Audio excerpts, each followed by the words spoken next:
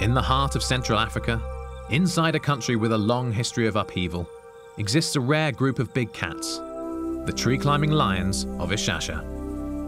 Numbering just over 24 animals, these few remaining lions are under threat from cattle ranching in an ever-shrinking territory. Lions just come to eat our cows. They don't come just for good things, People seek retribution, and more lions die. It's a battle between an age-old predator and an ever-growing population of humans.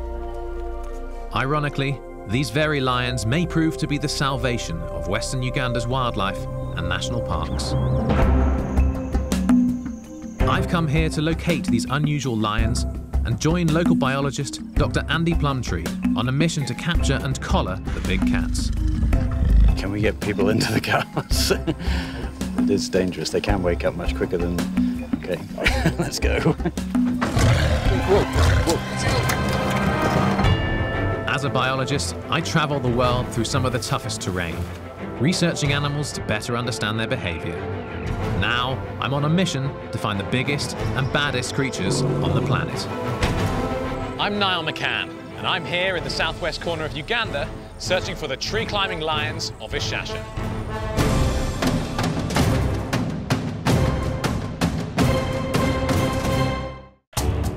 Since the Idi Amin regime in the 1970s, followed by civil war in the 1990s, Uganda's wildlife has suffered huge declines.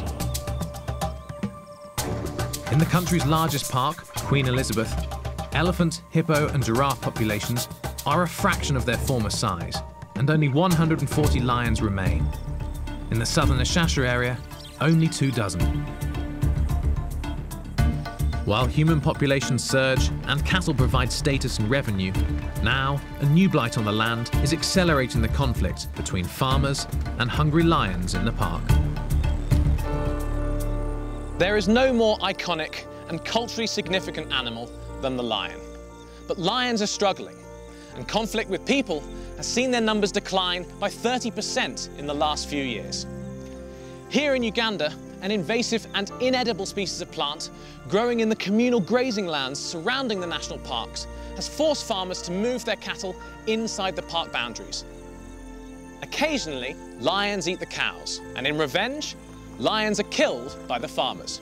So I've joined forces with a team of researchers who are trying to resolve this conflict by putting GPS collars on members of one of the most unique populations of lions anywhere in Africa, the tree-climbing lions of Ishasha. In order to find the small population of lions in this vast area, I'm heading south across the park to meet with biologist Andy Plumtree and his team. Where possible, they'll replace worn-out collars and use the transmitter's signal to locate the pride. They use this radio system to basically pick up the lion collars. We have 2 lions that are down here that have got collars on. We have got to find a suitable candidate for collaring, and we begin by following the faint signal of the previously collared female. Then, something catches my eye. We've come across these fantastic tracks, which are relatively fresh, but would have been sometime yesterday. And heading along this way, they start on the far side of the road, and then they cross and head that way. And then they've gone down into the ravine off in that direction. Finding one of 24 lions in a massive national park is pretty, well, yeah, I mean, very difficult. This area is 450 square kilometres. It's huge. As the collared lion in the ravine is known to have cubs and is thus a risky candidate, the next option is to return to one of the large fig trees where the Ishasha lions often congregate. We were looking for a female lion of maybe about 6 years old, there or thereabouts, and we've found one.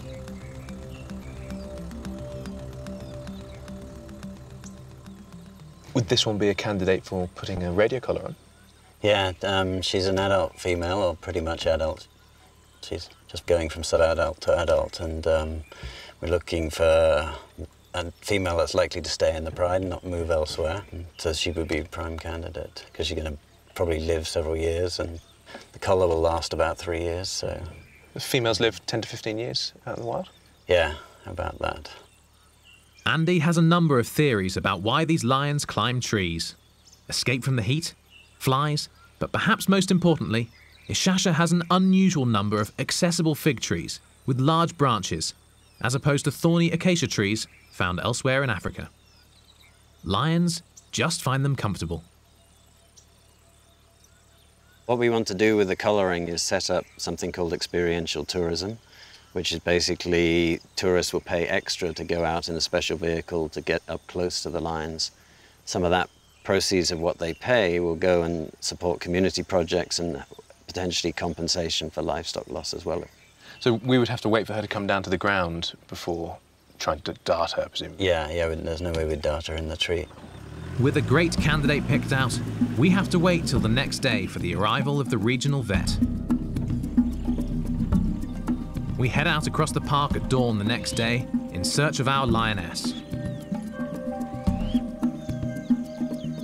In the late 1960s, Queen Elizabeth National Park had the largest biomass, or animals by weight, in the world. Today, despite appearances, it's a small fraction of that. We find Jane, the lioness from the tree, with a hunting partner, a younger female. The veterinary team prepares the tranquilizer. Margaret is our vet, who's going to be tranquilising the lion, and they're currently just going through the rather complex maths to figure out exactly what dose they need to give a lion of a certain size. Of course, the reason we're doing this is to affix a transmitter collar with GPS around her neck, which every 8 hours will be beaming a signal of exactly where she is, so that Andy and the rest of his team can monitor the movements of the pride around this part of Queen Elizabeth National Park, better inform the local communities of where the lions are moving, so they can alter where they move their livestock as well. It's a critical part of the conservation of this highly endangered species here in Uganda.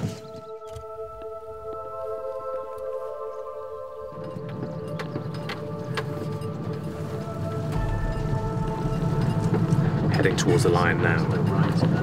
It's just down there.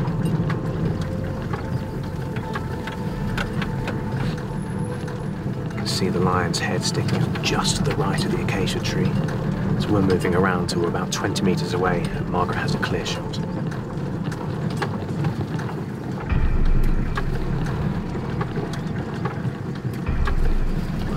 The lion just yawned. Massive teeth like that. So there's two, and we're aiming for the one on the right, which is slightly older. It has to get up. You have to get it up. So the lioness is lying down. It can easily deflate. We just need her to sit up, and then Margaret will be able to get the dart straight into the muscular part of her thigh, hopefully.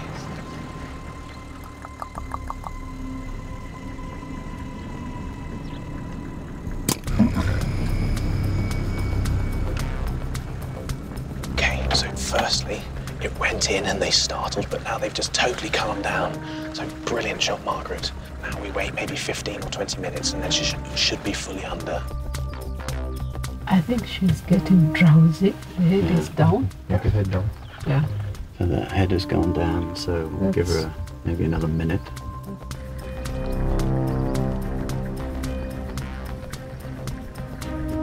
Using the truck, we have to isolate the lion to be collared, as the younger one may rush in to defend her downed partner.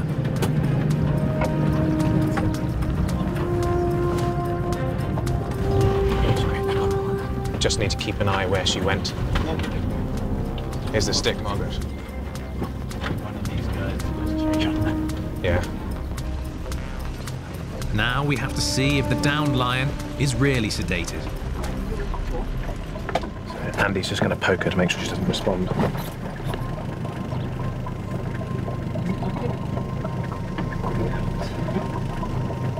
She's definitely asleep.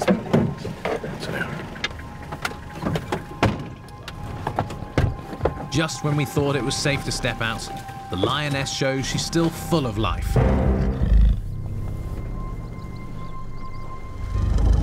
We're attempting to sedate and put a GPS collar on an endangered lion in Uganda's Queen Elizabeth Park. So we have this vehicle just to make sure that the other lioness stays away. So we chased her out that way, but she banked round, and the last thing we want is her coming back. So we've got some of the park rangers just going that way to make sure that she stays away, so we can do everything with this lioness in total safety. It's wise to be cautious, since the second lion could sprint in defensively in seconds. Margaret's making sure that the cat can't swallow its tongue. The tongue's out, so she can't possibly choke on it, so she's not going to have any problems while she's under the anaesthetic. It's a big, healthy female.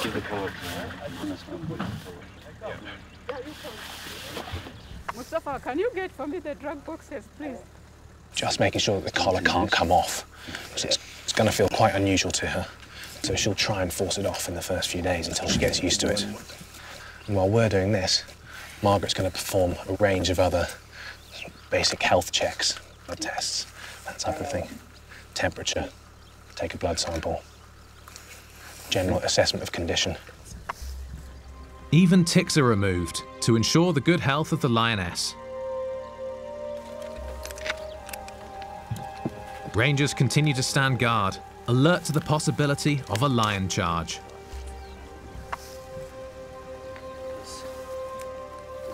Then we have a look at this paw. Absolutely enormous, essentially the size of my hand. Like most cats, they have retractable claws, like these. So they tend to keep them up, kept within the rest of the paw, but when they're attacking, they evert those claws and then they're put into action. It's incredibly sharp, about an inch long. So we've just given her a bit of iodine because she's got a wound inside here. Iodine's an incredibly good disinfectant. It kills basically everything. She's missing a couple of incisors. Just broken off a couple of incisors. Nothing serious. Otherwise, dentition looks really healthy.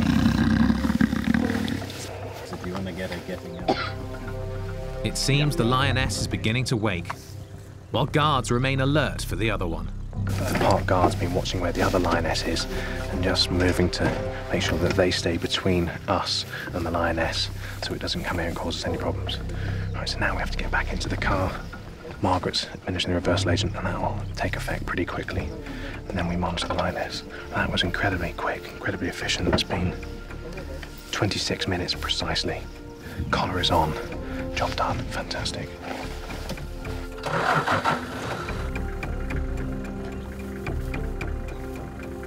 Margaret has administered the reversal agent, and then we just have to monitor for a few minutes to make sure she fully regains her coordination. And then, well, the sun's already gone down. It's starting to get dark. She'll be off out on the hunt. But there's a problem. The anaesthetic is taking much longer than expected to wear off, even after the reversal agent was injected. We've got a storm brewing, but hopefully she'll wake up before that hits us. Can we check on her? Okay, you want me to drive up? Yeah. Margaret wants to examine the lion for vital signs, clues to her alertness. Like people, individual lions respond in different ways to anaesthetic, and her full revival could take hours. But with a thunderstorm brewing, the timing could not be worse. Margaret tests for any signs of revival. Exactly 20 minutes since the reversal agent was put in. She's just sleeping like a baby. She's breathing at a really good rate, just deep and steady, constant rate of breathing, so we know she's fine, but you pressed on that pressure point at the end of the tunnel, she didn't even budge an inch. Margaret would like to give a bit of a top-up of reversal, just to try and speed the process up. We can't leave her until she's up and off and running again, because hyenas could come in and kill her, or she could be hurt in some other way. Margaret makes sure the lion is not awake before stepping out to administer another dose of the revival agent.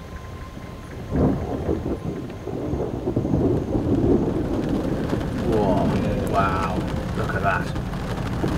Fantastic. Finally, she comes around, looking healthy. It's behind us, but she's very relaxed. we'll just leave her be now, and she's got a radio collar on, so we'll come back in the morning and find her and just make sure she's doing as well as we hope she is. And she's totally calm now anyway. Next, I head north to hear of big cat attacks and a very noxious weed that is affecting the future of the park and the remaining lions.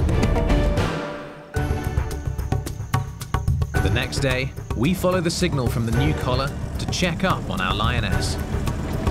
So we've been looking for this radio-collared lioness for 3¼ hours, and it turns out we've been chasing a reflection of the radio signal, which Andy had predicted all along. And what she's done is head off into a ravine, so the signal was easily lost and must have been bouncing off various other things, sending us on a merry dance around the park.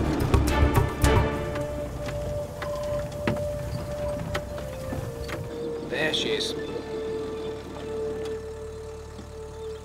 So it was great to see the female that we collared last night sitting and just relaxing underneath the tree. It's just gone midday, so it's the hottest part of the day, and she's quite rightly taken a bit of shade in order to rest and recuperate.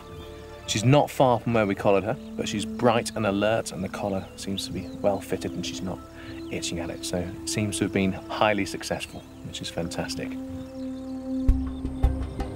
Heading back across the southern Ishasha region of the park, I come across a different kind of formidable creature. So although I'm here in the savannas of Uganda looking for what is largely regarded as one of the most dangerous animals in the whole world, the lion, in reality these things are almost as bad. So these are African army ants. The reputation that these have is absolutely fearsome. I've heard rumours of babies literally being carried out of their cots and off to be devoured over towards where the army ants have their nest. And I know for sure that whole-grown animals that have been kept caged have been stripped of all their flesh, so there's absolutely nothing left, simply overnight. In some parts of Africa, they're actually used as sutures. So if you have a wound, like a gash down your head, you can hold these soldiers up to the wound and they'll just clamp on. They'll clamp onto anything that's in front of them. It's a bit of grass and it's nailed that. And they'll clamp on and they'll pin your wound so well together that it acts in exactly the same way as a stitch would. If you have a long wound, simply use half a dozen ants and then let your wound heal as it would after a visit to the doctor. My journey to understand the human-lion conflict takes me north. Some of the pastoralist communities live right on the edge of the park boundary itself. And it's these communities that are suffering the greatest loss of their livestock as a result of predation by the lions, but also these communities that are most heavily persecuting the lions in revenge. Raising cattle is part of the fabric of these communities, and I want to find out how these pastoralists are coping with lions in their midst, even as an invasive plant is only making matters worse. Introduced as an ornamental plant by European settlers, the toxic Lantana camara has spread across the land, in effect forcing farmers to seek safer grazing inside the national parks, exposing them to lions. These pillars mark the boundary of Queen Elizabeth National Park, and they're every 100 or 150 metres or so, more or less all the way around. But as you can see, there's essentially no difference between this side in the national park and that side in the communal grazing areas. And this is where the farmers are moving their cattle in. And they're moving in, coming into contact with the lions, and the lions are following them back out. And then the lions are actually taking the cattle, not only inside the park, but right next to the villages as well. When the lion come to attack this crowd, I have dogs.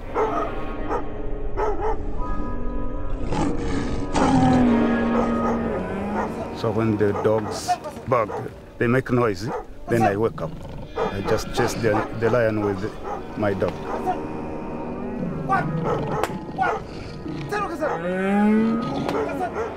As I reach the lion, just give it a cane, then it goes. When your cow is is eaten by a lion, then it means you are not going to survive.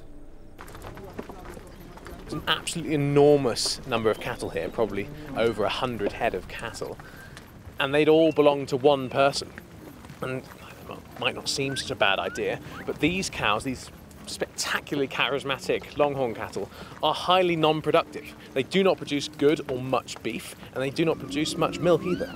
What would be a far better situation would be if they sold off these cows and replaced them with much more productive cows. Therefore, they need far less in order to get much more out of the same investment. I speak with Nelson Goomer, who manages the park's wildlife, about the dilemma. How do you manage the conflict of lions and people? Because lions are taking livestock. How do you go about trying to reduce that possibility? There's no policy of compensation. So if the lions eat your livestock, that is certainly not compensated. Now, we try to support the livelihood of these communities. When it is an injury, then we meet the medical costs. But we're trying to look at initiatives that would help communities to benefit. Maybe tourism would be one of them. This elder in the village told me they plan to put up a better lighting system in the village to keep lions out of the communities at night. For the time being, there may be an even easier solution. Eliminate the invasive plant.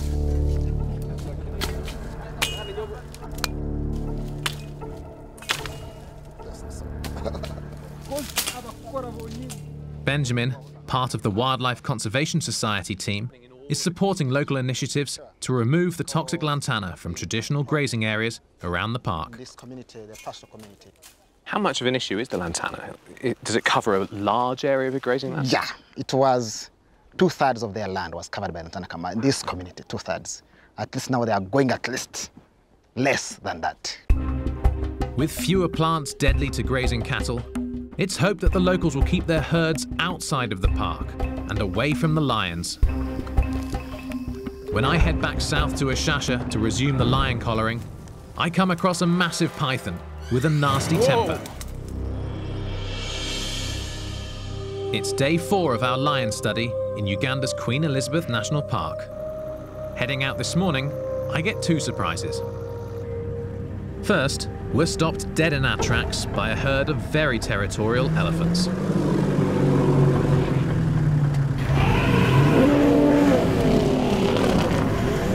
Next, there's news of a giant python sighting, which I have to check out. So it's just after dawn, and we're going to just spread out and try and find it, and then see what state it's in.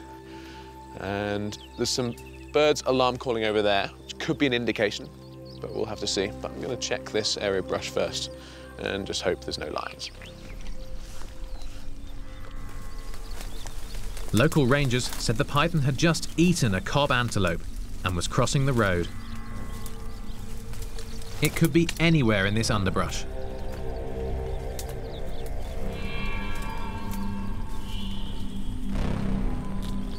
A small hole there, too small for it to have got into.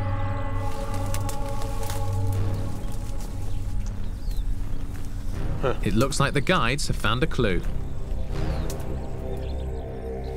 So you can see path through the bush.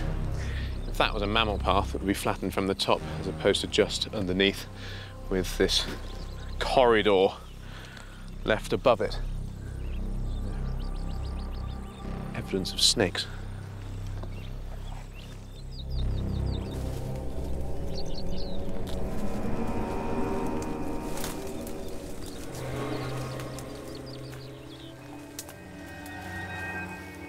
Well, I found it.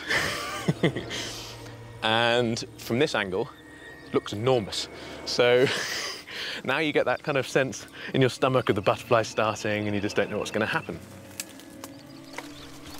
Right, you can see where it's eaten. Tail here. Here is the head. It's big, so based on its head size, I would say it's probably around 11 to 12 feet. So what I'm going to do is just try and encourage it out without actually having to manhandle it out. Then we can have a good look at it. It's Here it comes. Hello. These guys are notoriously aggressive. Just maniac, lunatic, aggressive, that type of thing. But, as well as that, they have just an incredible strike length. Here she comes. Oh, whoa! I don't want to handle it too roughly because it's eaten and I don't want it to regurgitate its food. So ideally I can just kind of encourage it out so we can get a good look.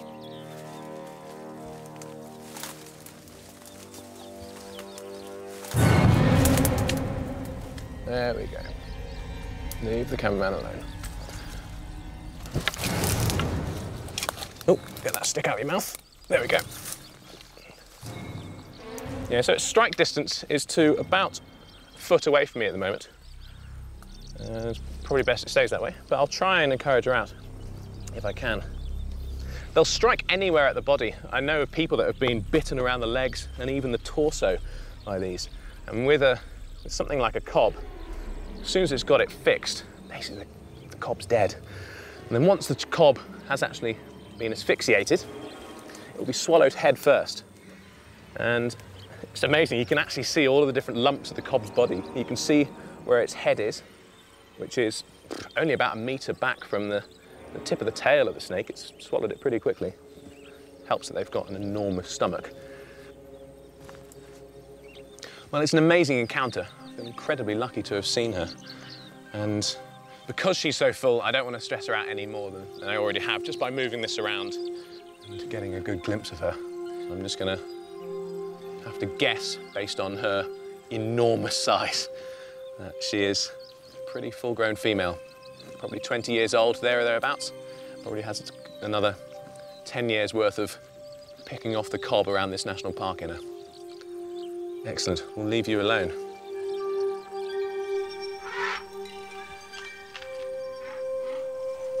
At the core of saving the lions of Ishasha is the need to stop villagers' revenge killings, which also affects animals such as hyenas and very rare vultures. So we're going to be actually doing a capture, mark, recapture program here, is that right? Yeah, what we've traditionally done is we've done a count once a year, and at this time of year, every year, see the maximum number of vultures you get at a kill. And now what we're trying to do is actually capture some of those and do a proper capture, mark, recapture analysis to see how it compares to the counts we get at a killed cow. We're also, I suppose, hoping that some large mammals will come down to the kill as well. Well, there's a good chance lions will turn up at some point, maybe tonight, but I think we plan to leave some cameras out, so see if we can capture those. That would be great. But one of the problems that the lions have is when they kill a cow like this, the owners of the cow get annoyed, not surprisingly. They'll lace them with poison, but what they poison can be anything, so it can be the lions, or it can be hyenas that turn up, or it's often the vultures. Do you know what number of lions have been poisoned in that way in this park? In the last 10 years, it's an estimated about 15 to 20 lions. It's shocking. Which out of 140 total, that's quite a lot. That's horrendous. I remember you saying 50 vultures were poisoned at a single kill as well. Yes. That's diabolical when you've only got 250. That's pretty poor. Going to all these carcasses, yeah. So Dr. Plumtree sets up a vulture count program using a locally butchered cow as bait to monitor the health of the vulture population. I'm setting up our remote cameras to film the vultures and any lions that show up. We wait several hours, but no groups of vultures appear to feed. Something else must have their attention. We decide to leave the carcass to see what shows up in the evening. It's Janet, the mother with cubs, wearing an old radio collar. About 20 minutes before the sun's about to go down, one of the collared lionesses has just come to the cow, which is pretty fantastic. I just had time to set the camera traps up as well, so I should be getting some pretty amazing footage of her eating from the camera traps which are right next to where the cow is. The reason I think this is important to observe this type of thing is because lions really are predating quite a lot of cows in the area here in Ishasha, in the Queen Elizabeth National Park, but also all over Africa. One of the most concerning causes of fatality in lions is the poisoning of carcasses on purpose by local livestock owners. So a carcass like this will be laced with a form of insecticide, and therefore anything that eats on it is going to die. And that includes lions, it includes hyenas, jackals, vultures, and various other species. Anything which touches it is going to be killed. It's totally indiscriminate, and it's a lamentable thing that people are doing this to wildlife. And they're doing it in retribution, and they're doing it in spite, I suppose, in spite because they don't like the fact that there are predators on the lands where they want to graze their cattle. But the national parks and the wildlife that lives inside the national parks in Africa and everywhere in the world are really the most valuable things that are still left on this earth. Not only in terms of revenue gained from ecotourism, the types of people that want to come and see these animals pay a lot of money for the privilege to do so, but also just in terms of intrinsic value. What is the world without its wild places and its wild animals? Then Jane, the lioness we collared, shows up to feed at the carcass. We leave the cameras, hoping some vultures might show up by morning. It's day 5 in Uganda's Queen Elizabeth Park, and rangers have just told us about an elephant killed by poachers nearby. A meal this big may have fed the vultures for a week and explain why none came to the cow carcass last night. That's incredibly sad. Elephants are hugely intelligent and have very complex social groups and tight family networks. And the loss of an individual like this would be keenly felt by all of its family members and members of the herd. Made even more tragic because it's simply so that some loser can have an ivory carving on his desk. I'd like to meet the man.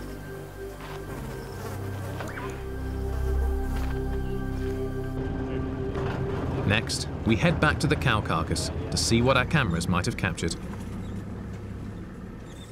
There's not much left of it, and there's just tiny, tiny little bits of the cow over here. The skull's been picked clean. We were here 12 hours ago, and there's nothing left on the skull now, absolutely nothing. Jump down, and there's the skull. They've destroyed what was an entire cow, and there's essentially just the parts that lions find unpalatable left. But from what the guys were saying, if hyenas had been here, they'd have eaten through the hooves as well. Right. There's nothing hyenas find unpalatable, more or less. They'd have smashed all the bones to pieces and eaten the hooves. At least it gives something for the vultures to come back to. The remote cameras fared no better than the cow. Tooth puncture marks in the back. Would lions, that the first thing she did was come and sniff the camera? But she didn't seem too worried about that. No, they've absolutely destroyed this. Yeah, well the chip is intact, so that's all right. I've tried turning it on and the rest of it's destroyed. When we do manage to play the file on the card, we see the lion investigating the camera, then picking it up and walking off, and finally killing the annoying beast with the blinking infrared eye. They've just destroyed them. I've never seen that before. They've absolutely destroyed them. All 3 that we set up have been, one smashed to pieces, smithereens, and the others are completely out of use. In the meantime, Andy's WCS team have located another lion, also wearing an old transmitter collar that needs replacing. What news? So they got a signal. The lion is still a fair way down that way, but we're going to get the darts all prepared here. Okay. So we're all ready to go when we get there. Hopefully she'll still be out and not under a bush. There's quite a few obstacles when you're driving off track in Africa. There's ditches, obviously. There's massive termite mounds, and some of them are concealed inside grass, and you don't know it until you nail into one. Yeah, you see where the vultures are. Vultures are a really good signal for us, but other animals in the park also use them as well. So hyenas and lions will monitor what the vultures are up to, and then will head over there in the hope of finding a kill that they can scavenge from. Vultures taking off over there. We pass an animal boneyard, positive proof that lions are operating in the area.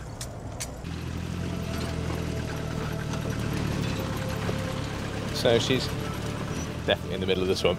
We've been circling all the way around the swamp and this signal's going right into the centre. We've just done a half circuit around it and the signal's been strongest right in the middle. So I think we're going to drive much closer again, just rule out a few of the bushes that are surrounding the swamp and see where she might have entered or where she might be exiting. The lioness could be anywhere in this tall grass, and it's a short leap to the top of the vehicle. So the lioness was next to us by about a metre, and she just went that way, so we're going to turn to the right and hopefully then flush her out towards where Margaret the vet is.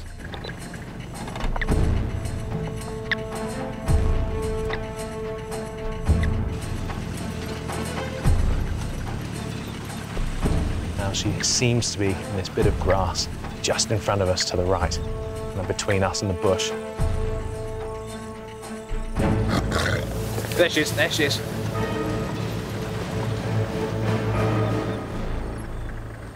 There she is. So now we just watch her.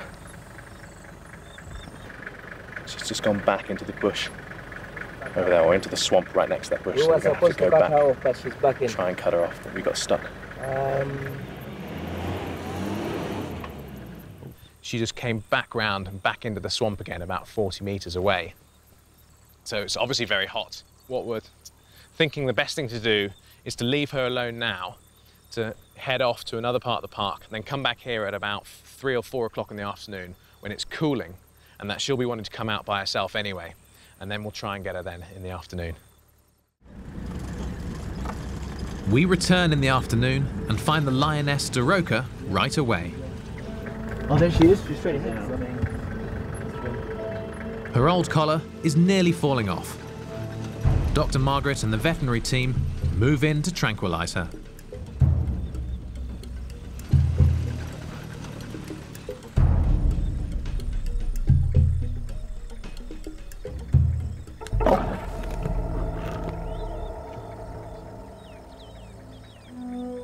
So the dart went in, but then I saw it bounce out. And the lion just picked the dart up. It's gone that way with it in her mouth. We'd have to see the dart in order to be able to tell when the little plastic sleeve has gone down. So the lioness has the dart in her mouth. She's obviously identified that as being something that bit her, and she's keeping hold of it.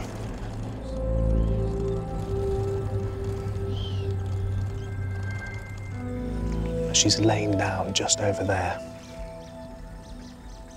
And she's moving. She's moving, that means probably didn't go in. Second time lucky. This dart has to hit the mark if we're going to help out this dwindling lion population. Okay, that one is in. It's in the back leg, exactly where it belongs. So 5:32 in the afternoon. Dart is definitely in. We got it, fantastic. So it seems as though the lion's actually trying to figure out what it was that just bit her. They're not massively bright, as Andy has emphasised. They tend not to associate the sting with the car that was right next to them. She's currently kind of looking around. She hasn't taken the dart out of her leg yet. And I expect her to go down in the next couple of minutes. It's been a minute and a half since it went in. This is pretty amazing stuff. It's made all the better knowing what an impact this work is actually doing on the conservation of lions here in Uganda, and what an impact it's having on the ability of the communities around here to regulate their farming practices by knowing exactly where the lions are going.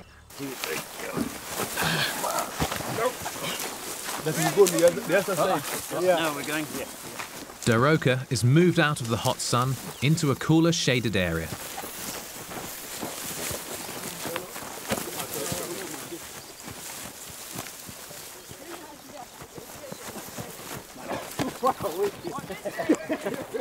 Okay, down. Slowly down, slowly down. Slowly. The tongue should be on the upper base. Pull her up. Let's pull her this way. Here.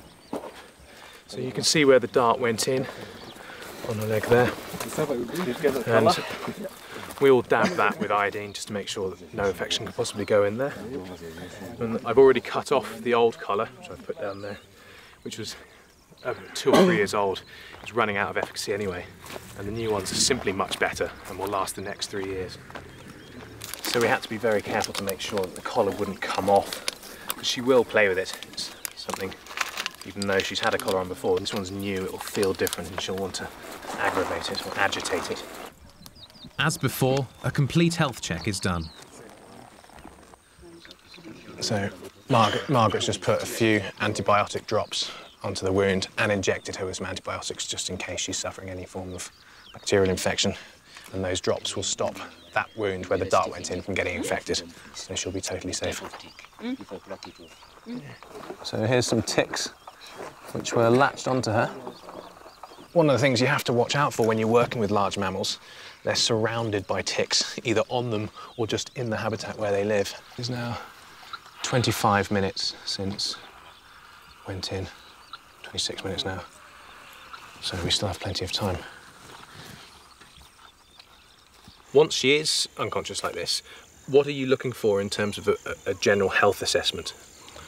So normally we would do a body condition score and say whether it's in excellent condition, good condition, poor condition. What would this condition be?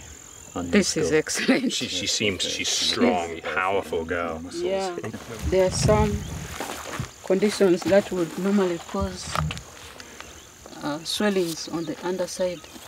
She's able to retract her tongue now. Yeah. That's a sign that she's waking up slightly. She's now able to retract her tongue.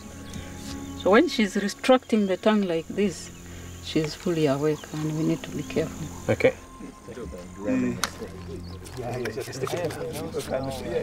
So Margaret's just doused her with water a little bit, basically just to cool her down, because they can overheat when they're under anaesthetic because they can't thermoregulate as well as they can when they're awake. So the last thing to happen is that Margaret's going to put in the reversal agent. At the moment she's probably quite conscious, she just is paralysed at the moment, so the reversal agent will reverse the effect of the anaesthetic and she'll be able to move on her way. Based on the previous lion, I'm expecting a slow recovery. Can we get people into the cars? I don't want anyone who's not essential out here because it is dangerous. They can wake up much quicker than sometimes they can be up in 10, 15 minutes. So we've got to get people out of here. Okay, let's go.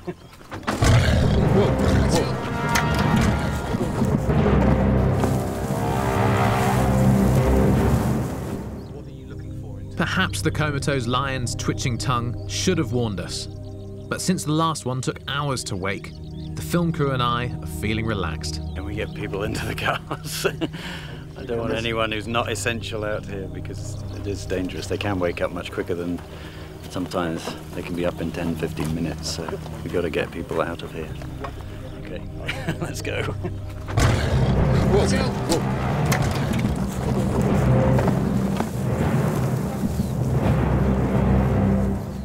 Well, that was pretty amazing. Just stopped my watch now, 1 minute 52, so it was under 1 minute. So under a minute after the reversal agent went in, she was able to sprint. Lucky for us, she sprinted that way. Just everyone scattered. That was pretty amazing. She's just there, but she's watching us very closely. That'll get the heart racing. I'm amazed how coordinated she is that quickly. That was quite something. There she is. On a final sweep of the region, we find Jane, whom we first collared, standing in the open. Then nearby, we see the rest of the pride, sleeping off a recent meal in the trees. There are few places in Africa where lions do climb trees, and Ishasha seems to have the greatest number. Why they like climbing here remains a mystery, whether escaping heat or biting flies, or just enjoying the comfortable fig tree itself. One thing's for certain, they do look relaxed up there. Back at a local safari resort, Andy shows me the GPS data they've collected on the collared lion's movements. Yeah, so we got the lion we first collared down in the south here, and then the second one, which got up under us, was up here. Would she be going off to hunt, following prey that way? That's possible, or she could be meeting up with the rest of the pride. One of the things that's a bit concerning, you can see they're right down by the edge of the game reserve here, right next to people who are cultivating. So. With 2 new collars in place, Andy Plumtree's team, along with the Uganda Wildlife Authority, have their work cut out for them. Tracking these few remaining big cats will be critical in ensuring the future of the tree-climbing lions of Ishasha. No predator features so prominently in human history as the lion. And nowhere is this more the case than in Uganda, where conflict between lions and cattle farmers has always existed. It's no coincidence that as human populations have exploded, so lion numbers have plummeted, to the extent that the tree-climbing lions of Ishasha can now be counted in the tens rather than the hundreds or thousands as in days gone by. The conservation work that I've been privileged to be a part of for the past few days aims to save these lions from extinction, but also to help the communities develop so that neither the people nor the lions continue to suffer as they are today, and to guarantee that lions are as much a part of our future as they are of our past. Here at the source of Africa's Nile River, amongst the reeds and swirling eddies, live monsters that are attacking and killing people virtually every week. Nile crocodiles, weighing up to a ton, prowl these waters looking for food. Usually that means fish, and any mammal that strays near the shore. But in a land where water is scarce, people must come to the river, and the man-eaters are waiting for them.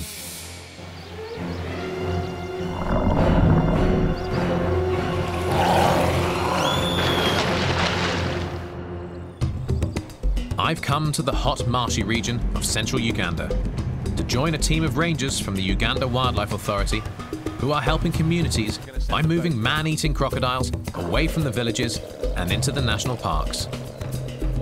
The body of the victim, most of it is eaten, and you find they are having only the arm or the leg or the upper part without the lower part, and you find the community is bereaved. Crocodile this size, person is pretty much the ideal food source.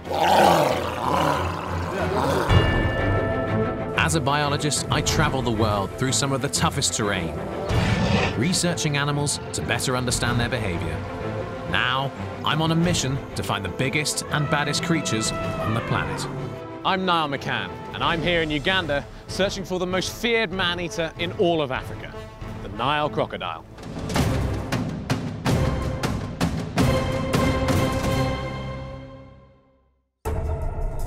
Officially listed as the second largest croc in the world, after Australia's salties, the Nile croc is no small contender. Regularly growing over 5 meters or 16 feet, the largest on record is well over 19 feet. But reports here and in Burundi speak of 7.5 meter crocs, perhaps 25 feet in length. What sets these crocs apart is their aggression.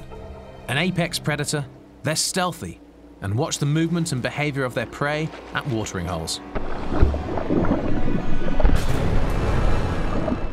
In the recorded cases annually, about 60% are fatal.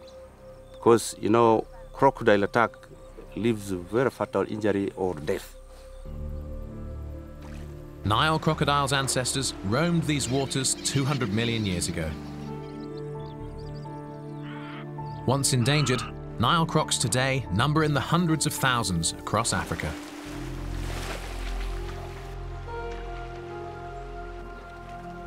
And for many living near the water, the spectre of giant man-eating crocodiles is all too real.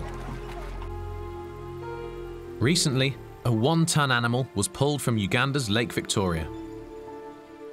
In parts of rural Africa, where running water has yet to be implemented, people are forced to collect their drinking water and to bathe their cows at the rivers and lakes near their homes. As a direct result of this, every single year, literally hundreds of people are eaten by the one animal that routinely hunts people for food, the Nile crocodile. Here in Uganda, Anytime a crocodile attack is reported, a team of wildlife officers are sent to remove the problem crocodile and release it in a national park, miles and miles away from the nearest human habitation. And I've come here to join this team, to catch and to relocate the most feared predator in all of Africa, the man-eating crocodiles of the Nile. My journey begins in the cool, fertile, mountainous regions of Uganda, whose waters trickle down from crater lakes or snow-capped peaks to feed the flatlands below. I'm heading northeast towards the hot interior, where the lakes and wetlands give birth to Africa's greatest river, the Nile. Infamous as one of the world's most malarial regions, it's also one of the best places to find enormous crocodiles.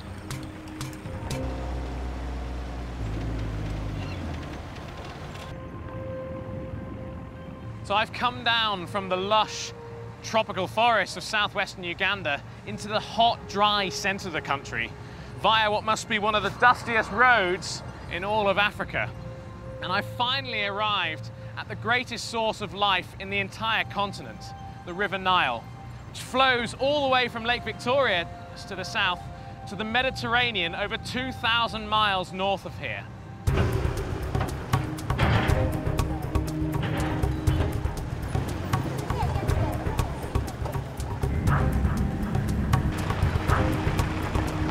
It's a hot drive along endless dusty roads to the densely populated towns of the Lake Choga region.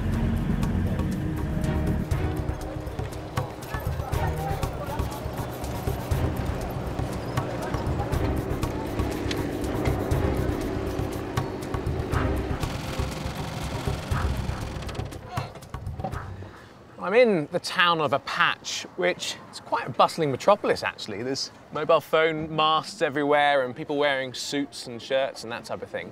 But if you go literally 200 meters either side of this bit of paved road, you're out into really, really rural Uganda, where people are living in round mud huts with straw roofs. And this part of the world, rural central Uganda, has pretty much the highest birth rate anywhere on Earth. And all of those people need water. Those mud huts do not have running water. They don't even have electricity. They have basically nothing but the most basic provisions. So in order to get their water, they're going down to the rivers. And what's waiting for them in the rivers is, again, one of the highest populations of crocodiles anywhere on Earth. And that is creating a really serious issue where literally hundreds of people are being eaten by crocodiles every single year. There have been 2 recent crocodile attacks on humans here in the last year, and both the crocs remain at large. First, we're investigating an incident involving a young girl, and we're collecting the clues that will allow us to track down the killer croc and remove it from the area. I traveled to meet the young girl's family and discovered that 2 cows were also recently taken by crocs. Well, very pleased to meet you, and thank you so much for agreeing to speak to us. It's incredibly good of you, and lovely to meet you too, madam. I'm joined by Uganda Wildlife Authority Ranger Caesar and Samson, a local croc trapper. They're laying eggs on the ground. Yeah. So you've set the traps just near there? Yeah. Sometimes during daytime, like this time, they are watering their cows. So that's when crocodiles comes and grabs the animals. So we have to go down at the time? Yeah, we have to go down where cows are watering. So there's just been these attacks in the last couple of days. And the team, Caesar and Samson and the team, have been called in specifically by these local communities who said they've got a crocodile is taking cattle. So they come with a load of nooses that they use, and they bait the nooses, and the crocodiles hopefully go for the bait and then are caught in the noose. But there was one person we hadn't heard from, the one closest to the attacking crocodile. This child survived a crocodile attack. Hello, nice to meet you. She was sent to bring some cows just here to water. Now, when Caesar explains that Penina, the young girl, came down to the river to water her calves, as she does every day. Small, shallow channels cut through the papyrus grass and make for easy access to the water's edge.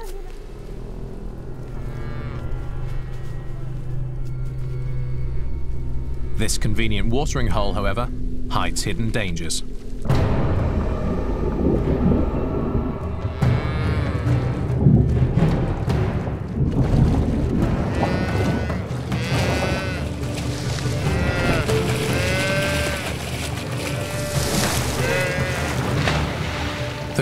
just missed Penina, but devoured her calf.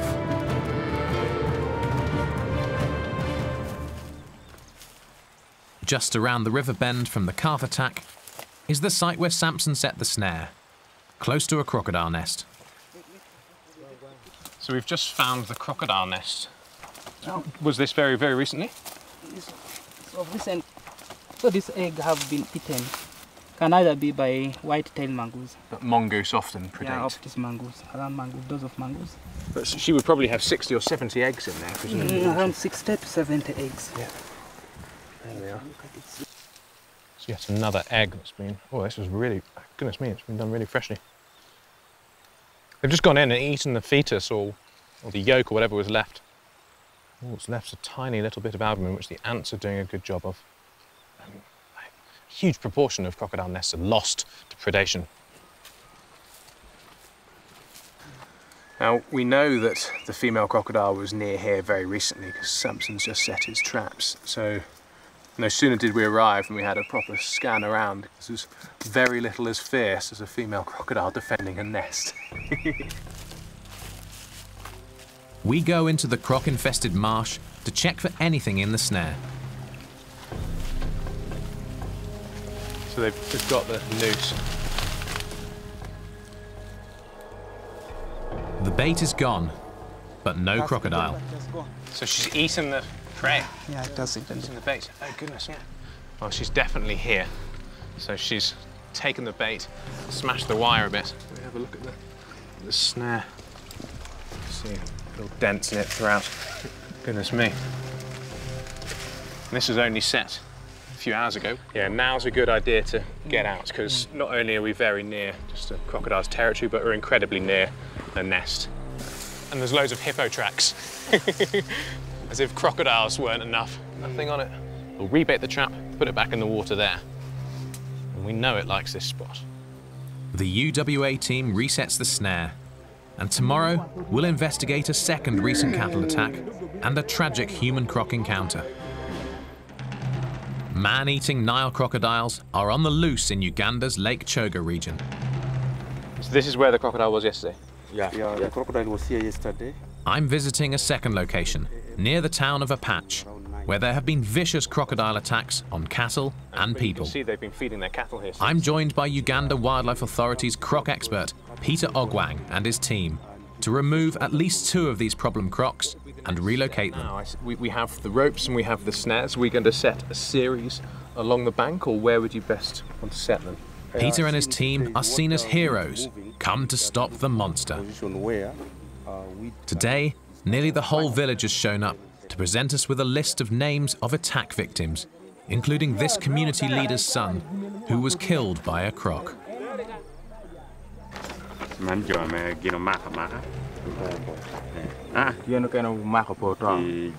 Here we have a list of people who were attacked. Those who survived and those who died. So 5 survivors. These are the survivors. My child. That's your son? I'm so sorry. It's called Okaokons. They were 3. And was this recently? When did this happen? Last year. Last year. Yeah. So these are people who were attacked at this point. Just at this point? Just this point. The chairman asked me, who lost his son last year, was one of the children that was killed, asked me earlier, what are you going to do to help? And I said, well, we're here with the UWA, specifically trying to target problem crocodiles, because like with many animals that prey on people, it's often actually just a small proportion of the population that start to target people as food. Crocodiles are one of the only species of animal anywhere on the earth that actually looks at people specifically as food. So if we're able to remove those individuals that are causing the majority of the attacks and relocate those to Murchison, then hopefully the frequency of attacks will drop hugely and we won't see the types of tragedies that this village has been seeing for the last 3 years. Then we meet Jacqueline, a young woman who barely escaped alive from a croc's jaws. When she came, she entered in water to fetch water, but before she filled the jerrycan, the crocodile grabbed her and put her underwater. Then the jerrycan remained floating. The crocodile left her underwater, came and grabbed the jerrycan, went with the jerrycan. After realizing that that was not a human being, it left the jerrycan there and came back. By which time she'd escaped? Looking for her, but that time she was already pulled out of water. That's insane. So the crocodile missed her. From that time she has never come back to fetch water from this place. Permanent damage to her arm is only one of the injuries she sustained. The crocodile had her legs and torso fully in its mouth, with devastating results.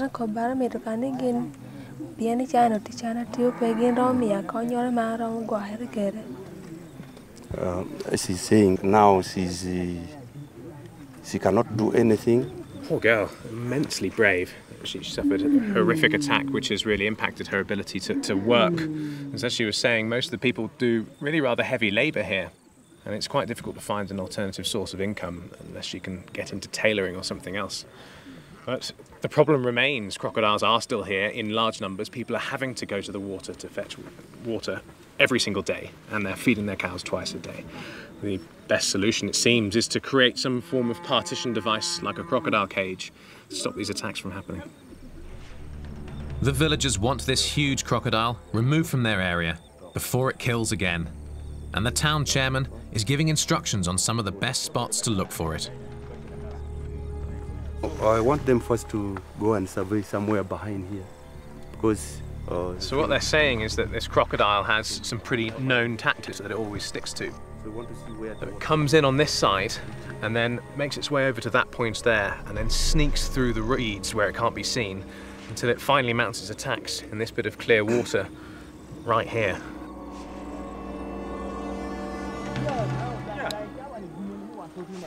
Next, we're going to set baited snares in several key locations where the croc is hunting.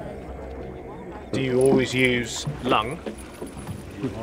Is that the thing the crocodiles like best? This is self-locking wire snare. It is self-locking in such a way that when it moves, it cannot come back.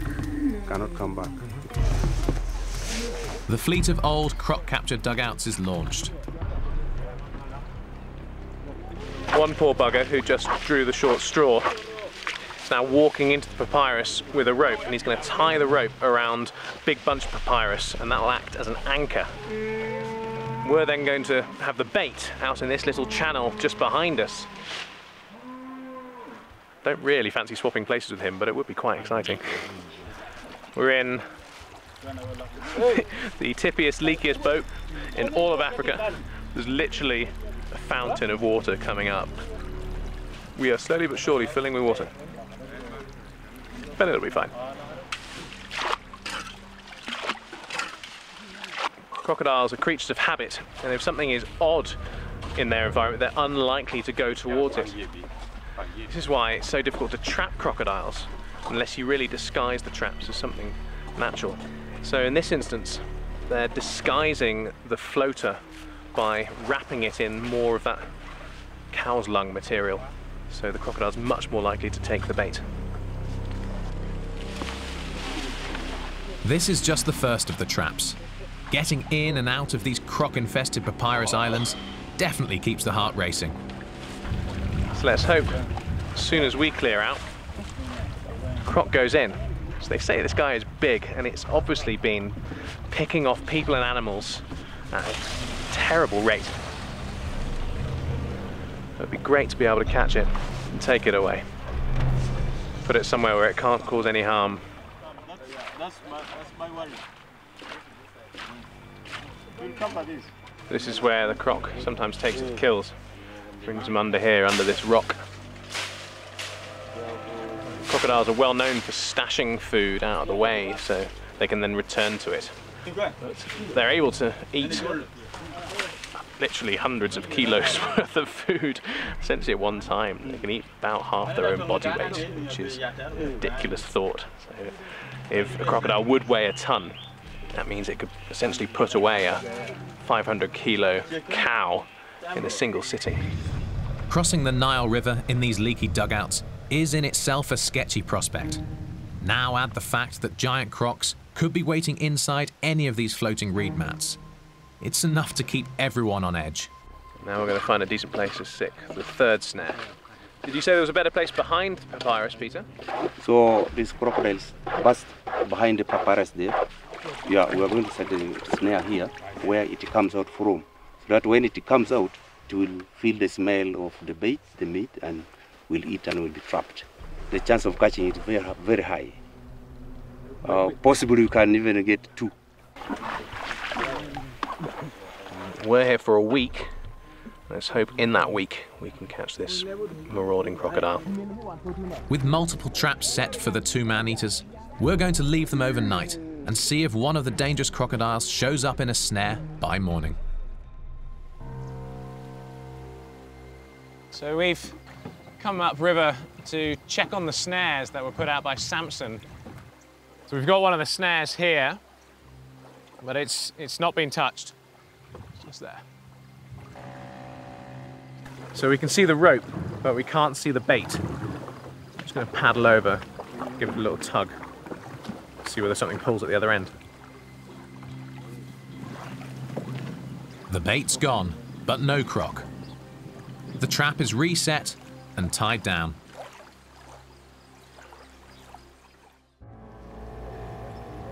We've come back to the village side of the river to check up on the croc from the first day, the one that killed the girl's calf. So we've come into land, and now we're just going to have to walk along the bank for 200 or 300 meters to where the snare is set, somewhere down there, then wade out into the papyrus and hope that there's a crocodile at the end of the rope.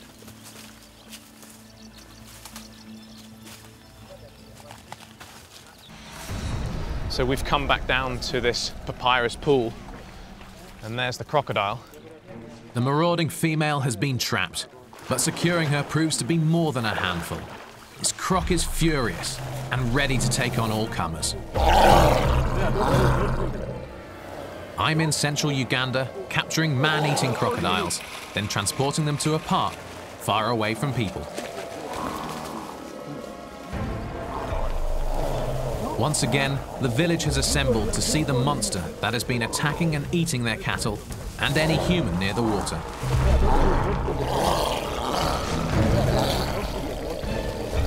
The female, whose nest was destroyed by mongoose, is still defending her territory, and she's not going easily.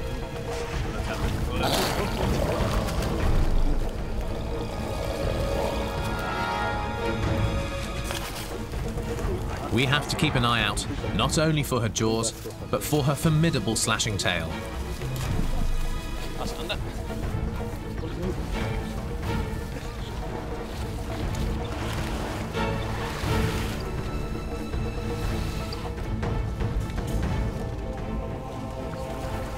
We have to get her bound up and under control. Are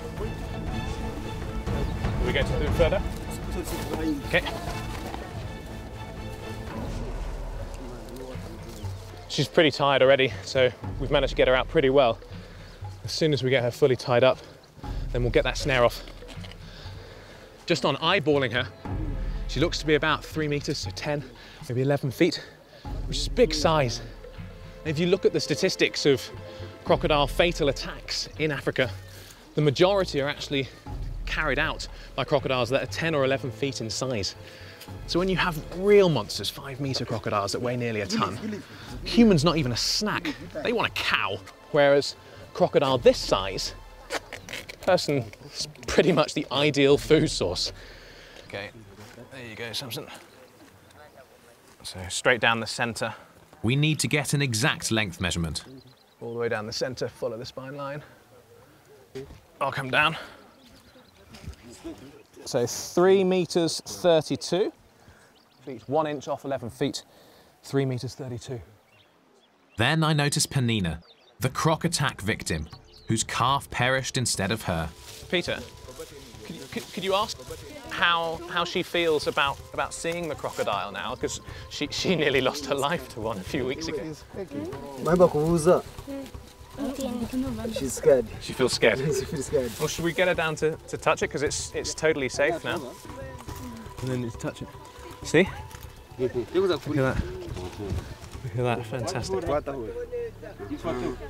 This is pretty amazing, because only a few days ago she nearly lost her life to a crocodile. And this one would be predating up and down this little stretch of river. So it's quite possible that this is the very individual that, well, that took the cow away from her and nearly killed her. And her whole family is there. And her mother come down to touch the crocodile. There we go. We've got the boat coming in now. Time to get the croc out of here.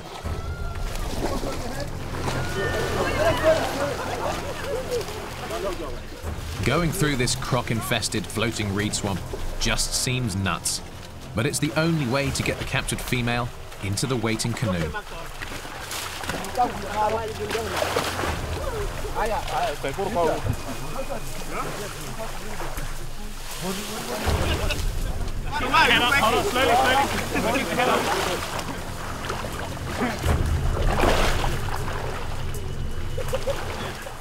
Then our cameraman Tim falls through the floating reeds.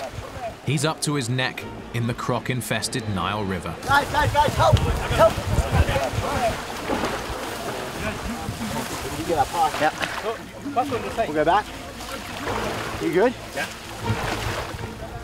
Yeah, I just need. You steady?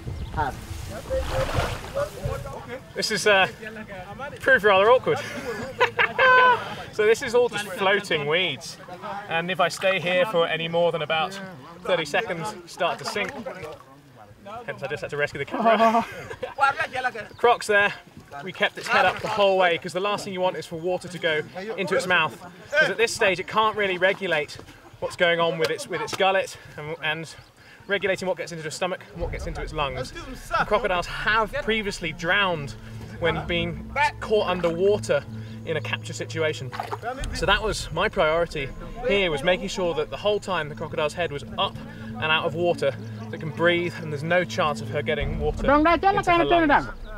And now she's there. Are you guys okay, or do you need a hand? No, we're okay. You okay? Yeah. Yeah.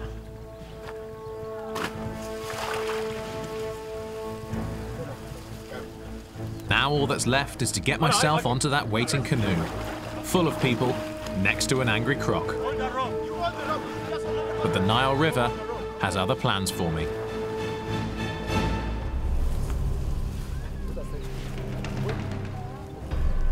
During a croc relocation on Uganda's Nile River, I'm nearly fully submerged.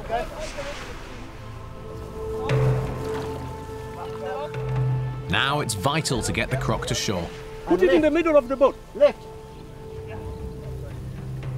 Okay. Now just getting her steady so her head's up and that no part is constricted. When you reach, you wait for us to arrive and then you land. Back near the ferry landing, a huge crowd has gathered to witness the 350-kilogram, 750-pound monster coming in. Clearly, every man-eater brought in alive has turned Peter Ogwang and the UWA team into hometown heroes who take it in their stride. In the end, of course, both the crocodiles and the people benefit.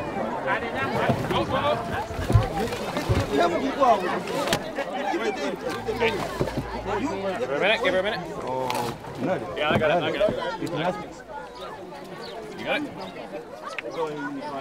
Lift. Hi. Okay.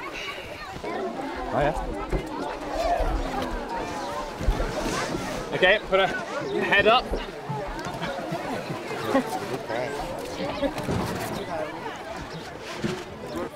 Okay, so we've got her in the truck and we've got her head up at the front. I'm just going to retie the back legs so that she's secure.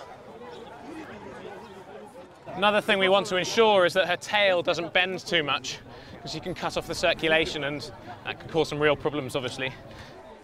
But they seem pretty jubilant, they seem pretty happy, because of course, as I've mentioned, every single one of these people's lives are affected by crocodiles on a daily basis. So we've just given her a bit of a bath to cool her down. And she'll need to stay cool for the rough drive ahead.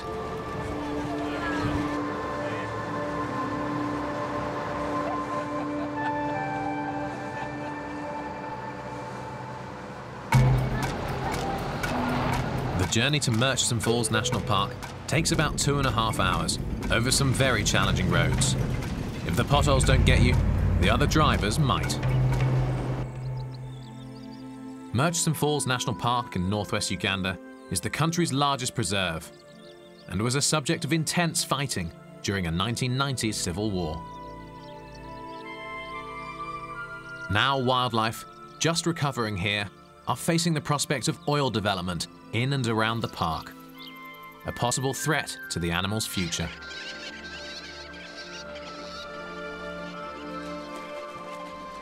For now, wild locations like this lagoon on the Nile River, teeming with life, are an ideal location for the release of our female crocodile.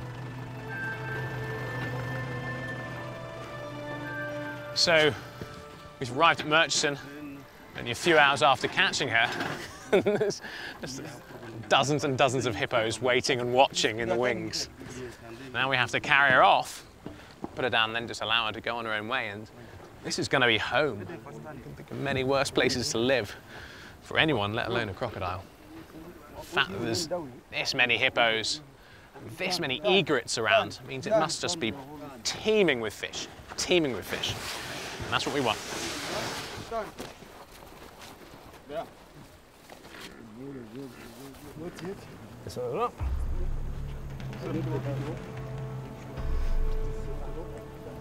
You leave that rope. Okay, now I'm going to count 3 and 1, 2, 3, go! Come on, come this side, come this side. This is the amazing moment when it'll take her a little while to realise that she's free again. And of course she's got to get back some energy. We caught her probably about 4.5 hours ago. We've travelled 100 kilometres in the afternoon to get her here to what is going to be a pretty magnificent place to live. And the story will have a happy ending. There she goes, there she goes. Fantastic. Fantastic. Great work, man. Great work, guys. Great work, Caesar. Brilliant. And what an amazing ending. There she goes, bang, and she is gone. It's an incredible thing that they're doing here in Uganda. They are allowing these crocodiles to go and live their life somewhere as magnificent as this, as opposed to killing them. It's such a brilliant attitude to take to your predators. You don't get much more serious a predator than that. So she's actually penned in by 2 sets of massive waterfalls, one several miles that way and one several miles that way. So there's no way that she can actually go either up or downstream back to where communities are. You know, many people could not believe that a man-eater crocodile can be captured and released alive. But many times we have done, and people have seen it, and people have appreciated it. It's very interesting. We do this because we want to save lives of the communities and lives of the crocodile. We must balance both. So when the crocodile is causing havoc in the community, we have to capture it and bring it back to the protected area where they are supposed to be. Back at the village, we've been told that the bait set for the second croc seems to have been taken, and we rush back to check the snare. So we're back down at the jetty because we got ourselves a crocodile. It's on the north bank, which means it's going to be in the reeds. So we're going to have to drive the boat up to where it is, secure it next to the boat, and then pull it to the other side, which is where the land is. And that's where the fun will start. You might remember that we found a trap the other day which had the bait taken by a monitor lizard. We reset it, and then Caesar and Samson moved it just a few meters yesterday, and that's the trap that's caught it, the one that we reset. So we're coming up now. When we get to the trap, we discover a creature much, much bigger than any of us expected. Moving this monster will be extremely dangerous. Now we've got it. So we just need to untie the other rope and then drag it all the way. I've been here in central Uganda a week, and we've already caught and relocated one man-eating Nile crocodile. And now we have another on the line, and locals tell me it seems much bigger than the first.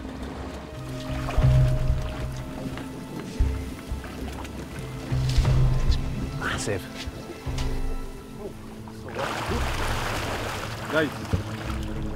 Its mouth is shut, it won't open its mouth, so we're going to get a rope underneath its chest and then pull it in. You've seen the size of that thing's head. This thing is huge. It's not opening this. Nice. Now we've got it. So we just need to untie the other rope and then drag it all the way. No!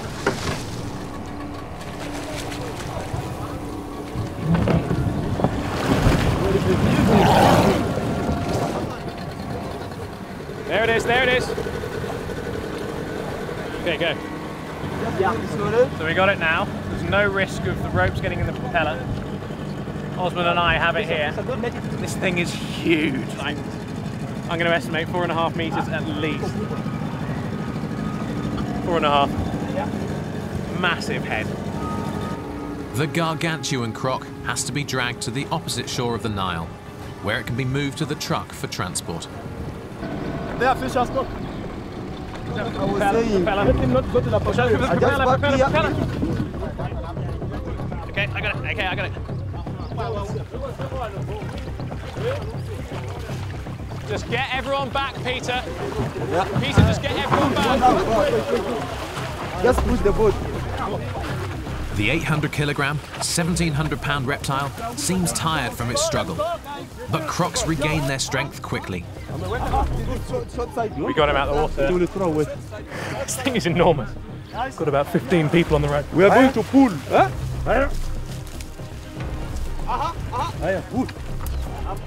Extra ropes are attached, but the jaws can still open, and with a burst of energy, the croc could send us flying and slice through this group like butter. Pull.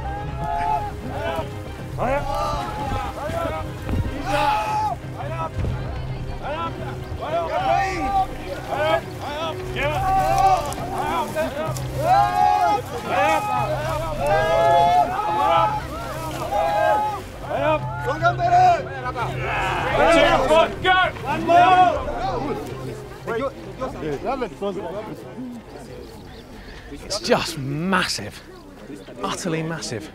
That's where the power comes from there.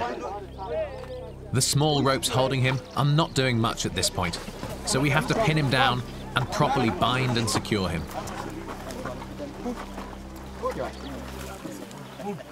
Now we're tying it up, getting the legs tied.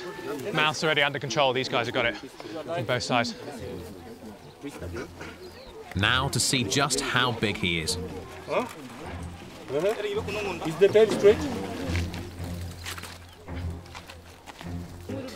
1, 2, 3.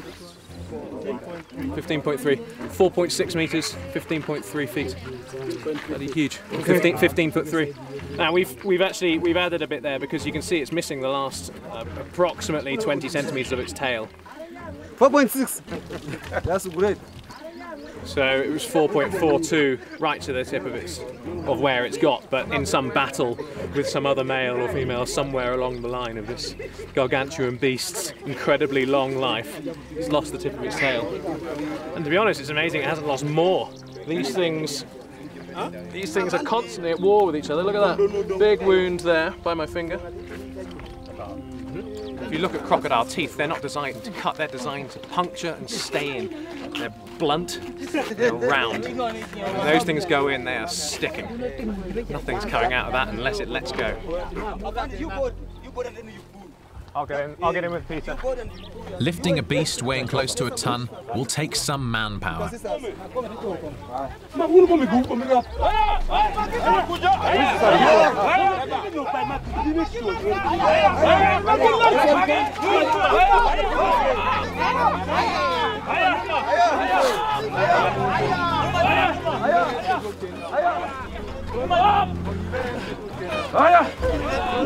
It takes more than 20 people to load the beast into the truck, which is sagging under its weight. The tail does not fit and must be curved in, not ideal for the health of the croc. The trip to Murchison is hours away, and this giant must be constantly moved to avoid circulation problems and possible death. We're gonna need a bigger truck. I'm in central Uganda, transporting a giant man-eating crocodile back to the national park. Enormous, that's an incredibly long crocodile. But what I'm amazed about in this one is its mass, its girth. Osman reckons at least 800 kilos. That's truly, truly enormous. Nothing Nothing can survive this. Like, anything, even a buffalo, is potentially prey to an animal of this size. Just insane. Sensational.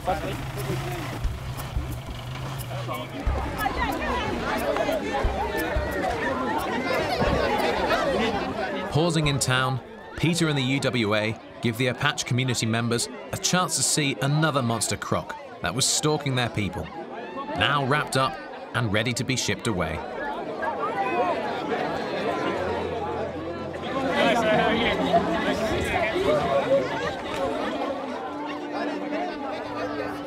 The father of Penina, the young girl whose calf was snatched by a croc, comes by to show his respect to Peter and the team.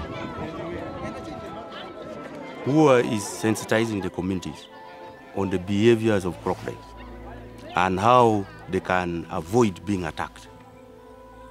That is by not standing in water or going to fetch water after darkness, and to avoid also fishing in fish breeding areas. Most of the attack on fishermen are when they are fishing in a breeding area. And that's where crocodile also goes to get easy catch. So when it fails to get fish and it sees a human being around, it thinks it's the human being who is finishing its food. So the only thing is to attack that one and eat, because he's not getting anything. The UWA have also installed cages in key attack areas of the country, so people can safely collect water without fear of attack.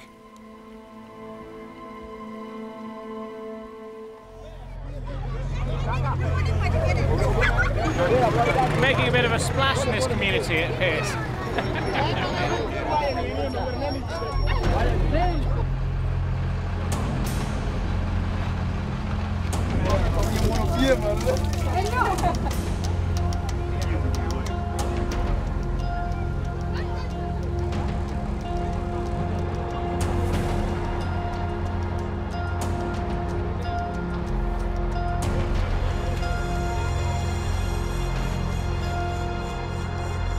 The benefit of this work is the UWA are celebrated and seen as a solution to the croc problem, which in turn has often made people more aware and more likely to report attacks by predatory crocs. A crocodile of this size has incredible power and could easily break a leg just with the strength of its tail. The rest of the main power is around its head, and if it gets hold of you, it's going to smash you to pieces even though you're on land. The vital thing to do is to control its head. Tie its jaws together so it cannot bite. It's then just a game of numbers. You get as many people on its back as you can to restrain it. This is where it's going to get quite interesting, because as you've seen, the crocodile's been wriggling quite a bit on the journey. We are going to get down on the croc. He's going to tip it, like a little bit of it, then we control this part of it as we put him down. Samson has the head. Samson has the rope. Yeah, good man. All right. So we're going to tip the trailer a little bit just to make it slightly easier, but then we just have to be really careful to make sure that it doesn't bang its head when it comes down. We have to be gentle on it as we possibly can be. What about you? What is that? Up. Let's put it. Okay.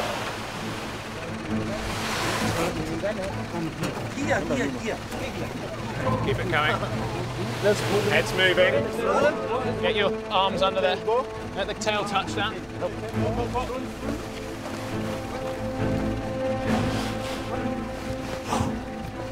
Okay. Robert, okay, go ahead. You can drive forwards. Okay, I have it. Yeah. Okay. Go! Go. Okay. Press him down.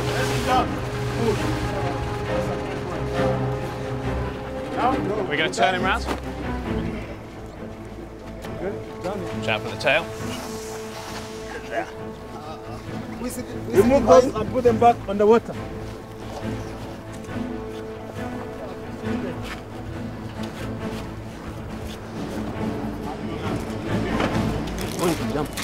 Yep.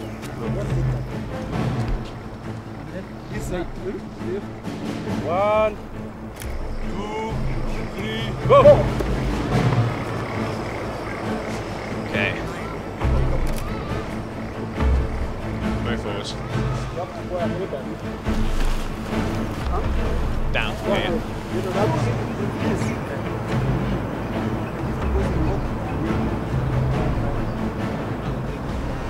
Here he goes, here he goes. Yes, yes, well done.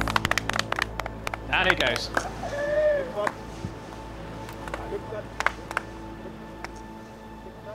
Fantastic.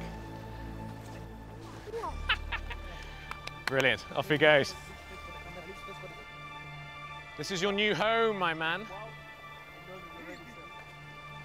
There he goes, look at that. Look at the power of that. Finally, the big croc slips into his new home, far away from the communities he was plaguing. That went very well. Well done there, guys. Right. Can you imagine people having the same kind of jubilant response if it had been killed? No. This is what happens when you actually deal with animals in a sensible way and you keep them alive and you release them. You end up with utter jubilation as opposed to simply the sad sight of yet another animal killed. This is conservation in action. Well done, Uganda, and well done, the Ugandan Wildlife Authority. Well done, my man. Well done, my man. Well done, guys. Today, we have done a wonderful job because we have got the biggest and the baddest crocodile in the village of Ibuje. It's been an absolute dream come true to work with Nile crocodiles. The 4.6 metre crocodile was the 10th crocodile that I've ever caught, made all the better by the fact that we released it again into the wild.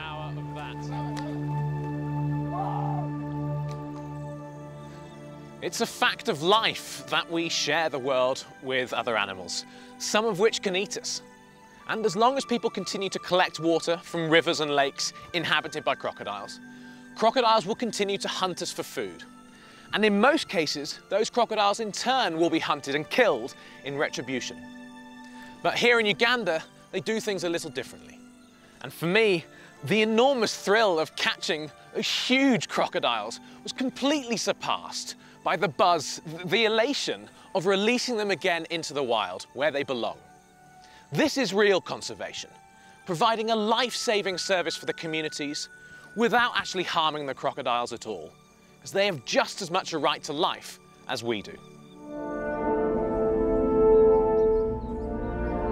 In the northeast corner of South America, there's an ancient land that's captured the imagination of countless explorers and gold seekers. Over the centuries, these 3-billion-year-old Tepui plateaus have both terrified local natives and beckoned Westerners, who believed that treasure, or even dinosaurs, waited for them at the top. Dinosaurs haven't been discovered in the jungle, but a deadly array of venomous creatures has, creating a constant threat for the people that live here. Furlance is such a nervous snake. You just walk near it and it strikes. Some of the creatures are so infamous, they've become the stuff of legends. I travel to the Grand Savannah region of Venezuela to meet the Pemon Indians and work with them to track down some of the world's deadliest reptiles, insects, and spiders. And they have big fangs as well. Check that out. As a biologist, I travel the world through some of the toughest terrain, researching animals to better understand their behavior.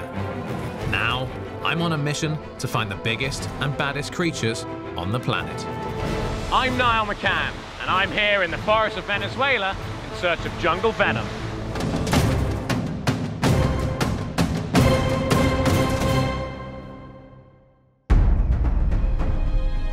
While South America's mammals are largely mild-mannered herbivores, various venomous or toxic creatures found in the savannas and jungles demand attention. Snakes like the infamous fer-de-lance and the tropical rattler possess highly potent venom that affect not only your blood and nervous system, but can actually destroy human tissue, often resulting in amputation.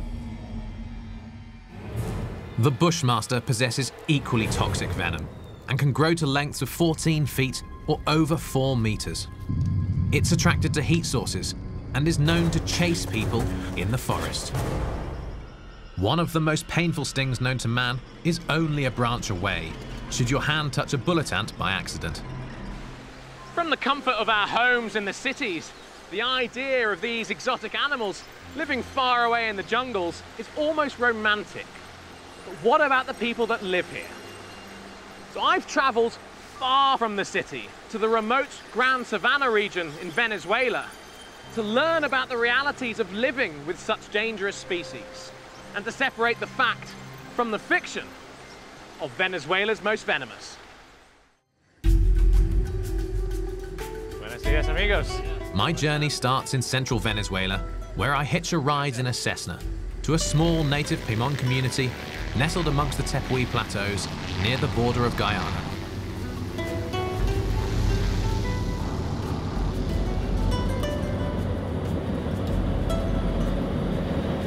Venezuela's main industry is extractive minerals and extractive mining.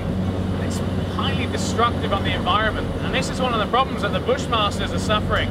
Their landscape is shrinking hugely. Their available habitat is disappearing, largely because of the activities of people.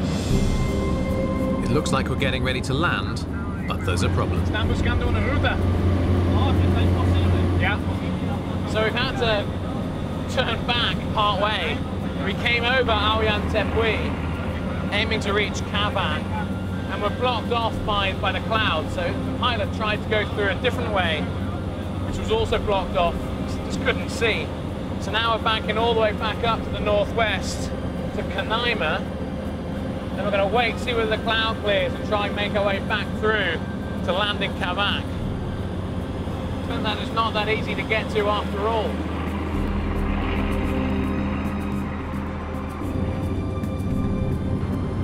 Finally, there's a break in the clouds and the weather clears. We're landing on a very small dirt track.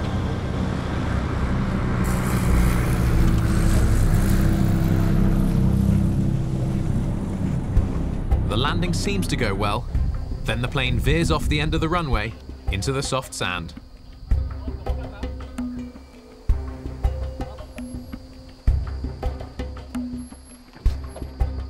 I've arrived here in Cavac, home of the Pimon Indians, where I'm going to spend the next 2 weeks or so living.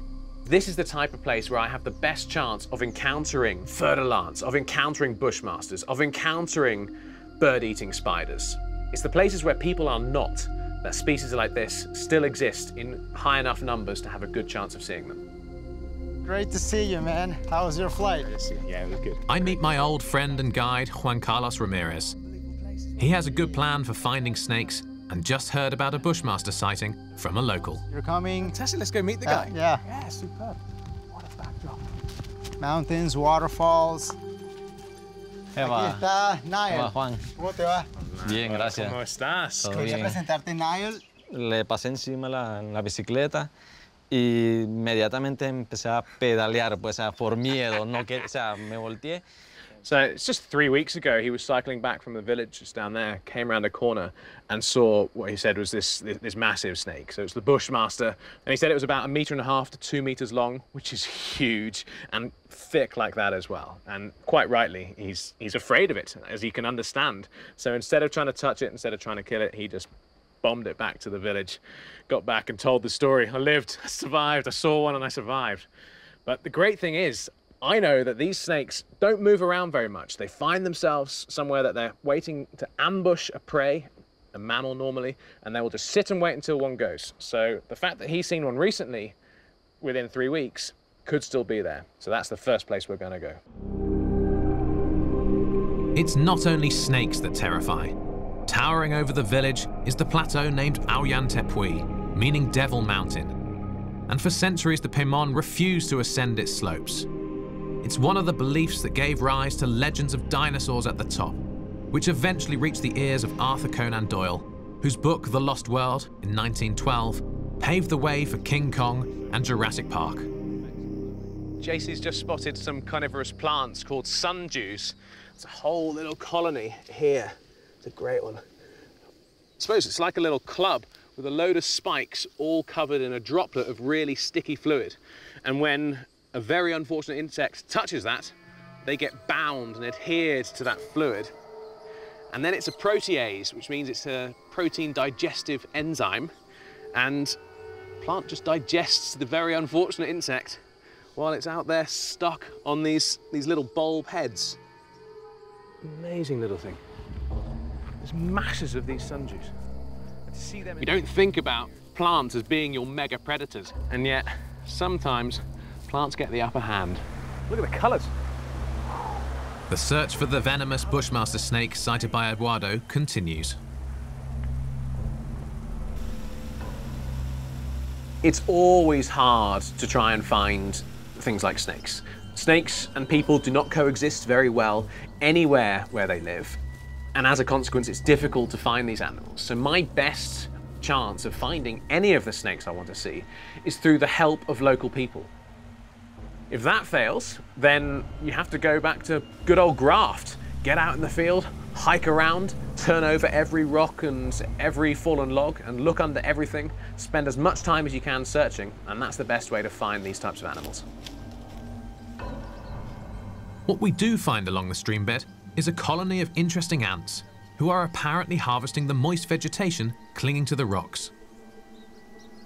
In a mostly dry and inhospitable land, water is a gift from the tepuis, and ants take advantage of the moisture and nutrients when they can. JC and I have just been chatting, and the gorge gets really narrow just ahead, so there's basically no point us both being there, because one of us can cover both sides looking for snakes. So we think it's probably sensible to split up here. So what do you reckon? Yeah, I would say you go to the gorge, I'll check out the ridges, and we'll meet back here in a while. All right, an hour or so? An hour or so. Okay, great. Fine. Yeah, see you in an hour. Yeah, cheers, mate, you too. Don't do anything I wouldn't do. The damp ledges along the edges of streams are one of the best places to look for bushmasters and fer-de-lance vipers.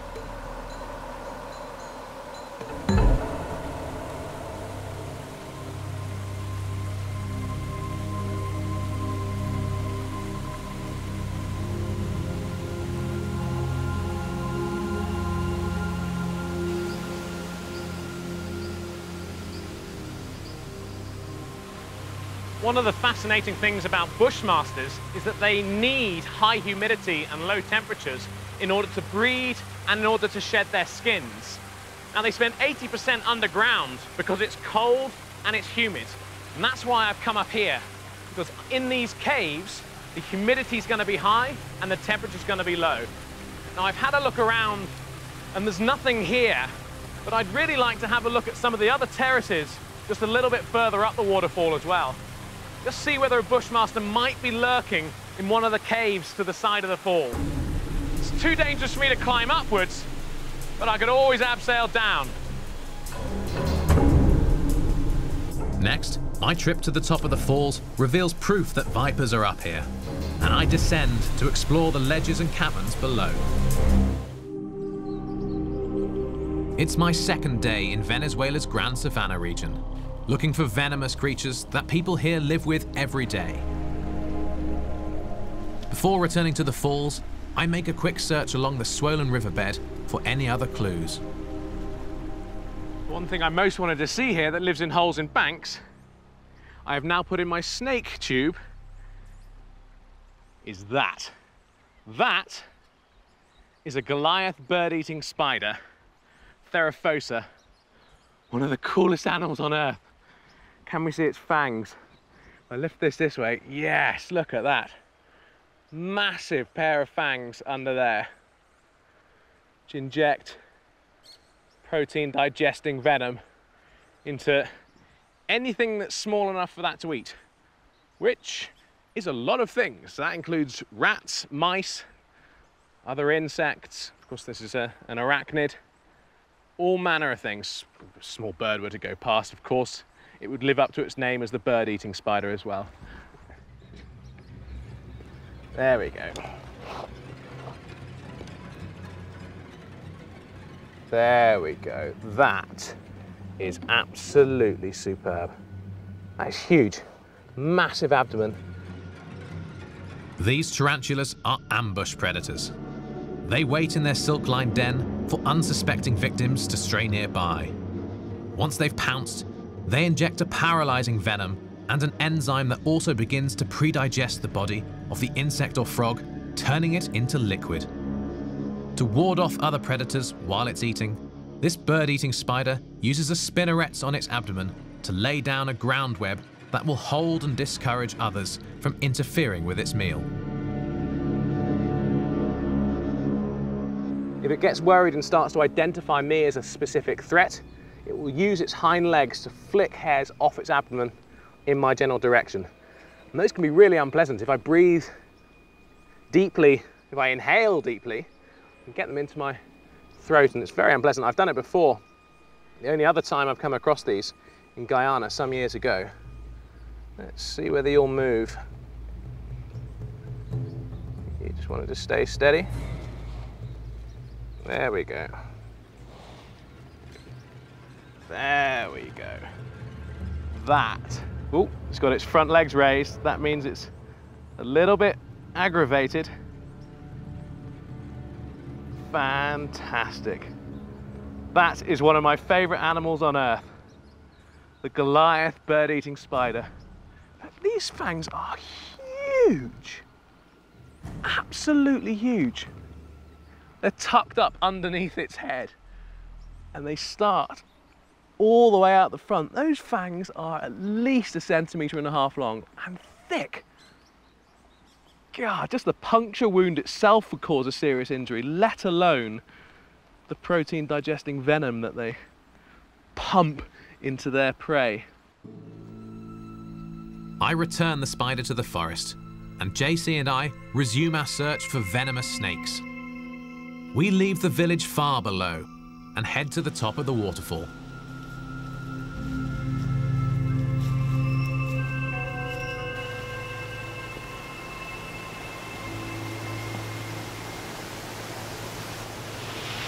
Check this out, there's a very large snake skin down there. That's a tiny part of it. The skin is huge. It means that that snake lives here, somewhere. So careful where you put your feet and your hands, because it might be under one of these rocks. We've just got to bear that in mind. Yes, absolutely. And secondly, it means that there may actually be some snakes on the ledges further down, which is why we came here in the first place. So we should be able to rig a rope up to those trees, go off the edge, and there's about 3 ledges further down the waterfall that I haven't been able to visit from the bottom up. May well be being used by snakes to come and drink and to shed.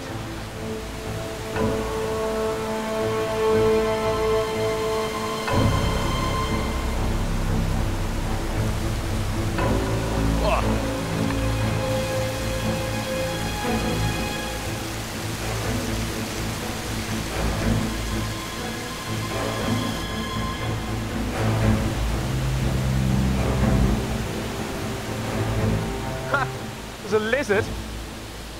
A little lizard just ran that way. There's a little channel, like a ledge. It's really earthy. There's loads of trees.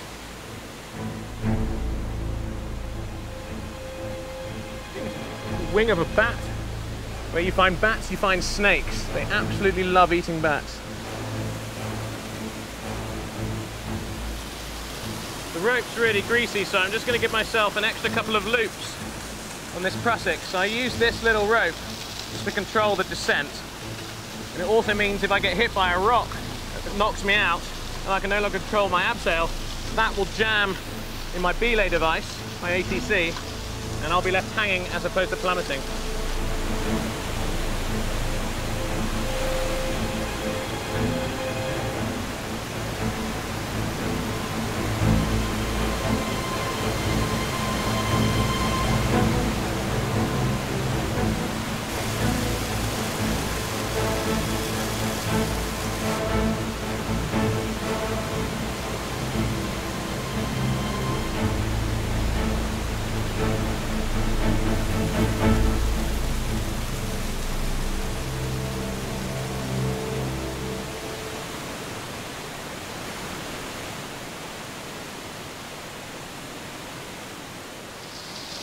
These these ledges are actually really, really good places for snakes to hang out, especially this one, but mainly at the edge. Like here, underneath the flow, snake's not going to sit underneath the waterfall having a shower, let's be honest. But just there, just to the side, where the caves are, where I've been looking either side of the main flow, fantastic snake habitat. Despite checking many ledges, rock cracks, and even spotting some mammal trails, I've had no luck here. The snakes just aren't showing themselves. Which means I'll have to check back with JC and the Pemon guides in the village about any recent sightings. But first, I have to get out of this gorge, and it's not going to be easy. I have just come down a massive waterfall in Venezuela on a search for venomous snakes. Now my only way out and back to camp is through this.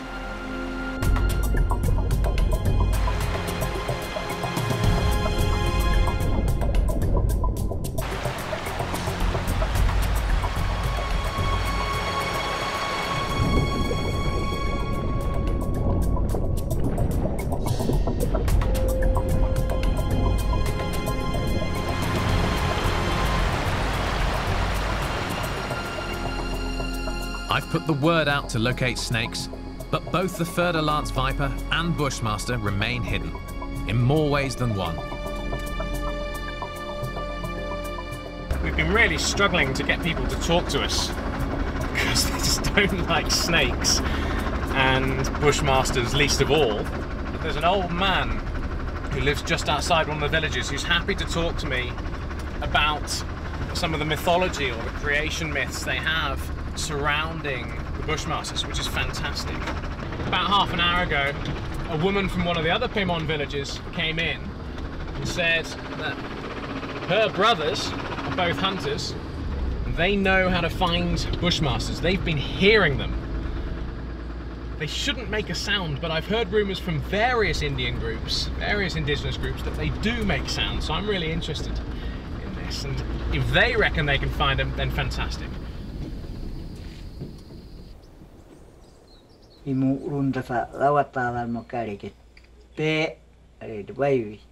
Mapanares sí se esconde debajo, siempre. Sí, es diferente. Voy a traducir.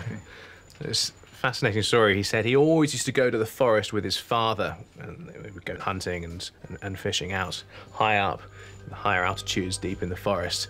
And at night only, they would hear this sound, and it would travel around the camp, or they would search different areas. They'd always hear this sound, and whenever they managed to locate the sound, they never actually saw the snake making it, but they located the sound, they would always find a Quaimabina, the bushmaster, in an area that it had cleared, so a clear area just coiled up. And even more stories are told throughout the Americas of bushmasters' attraction to heat sources such as campfires, then attacking the people next to them.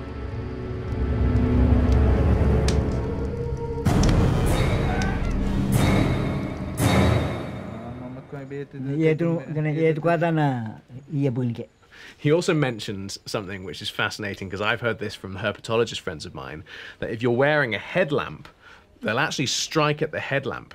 So if you're walking at night in the forest, he implores you not to wear a headlamp, but to carry it in your hand instead, just in case it happens to strike at you, because it might even knock your torch out of your hand, which is quite a thought. Myth or fact, I decide to test this theory by wearing the headlamp and pursuing the bushmaster and other venomous creatures in the nighttime jungle.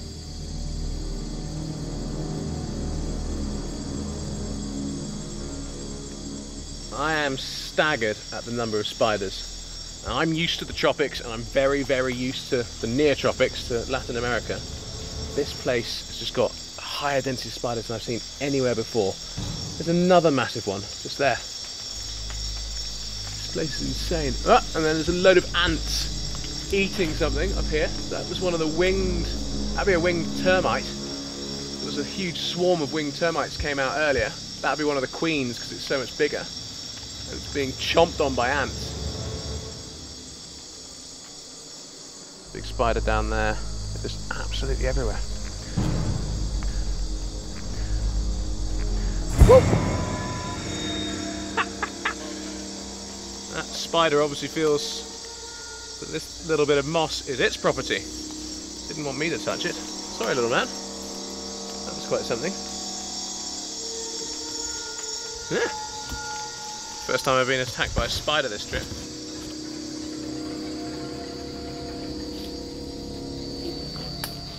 Oh, you bastard. Then I uncover a creature more feared by locals than even a jaguar or snake. There he is.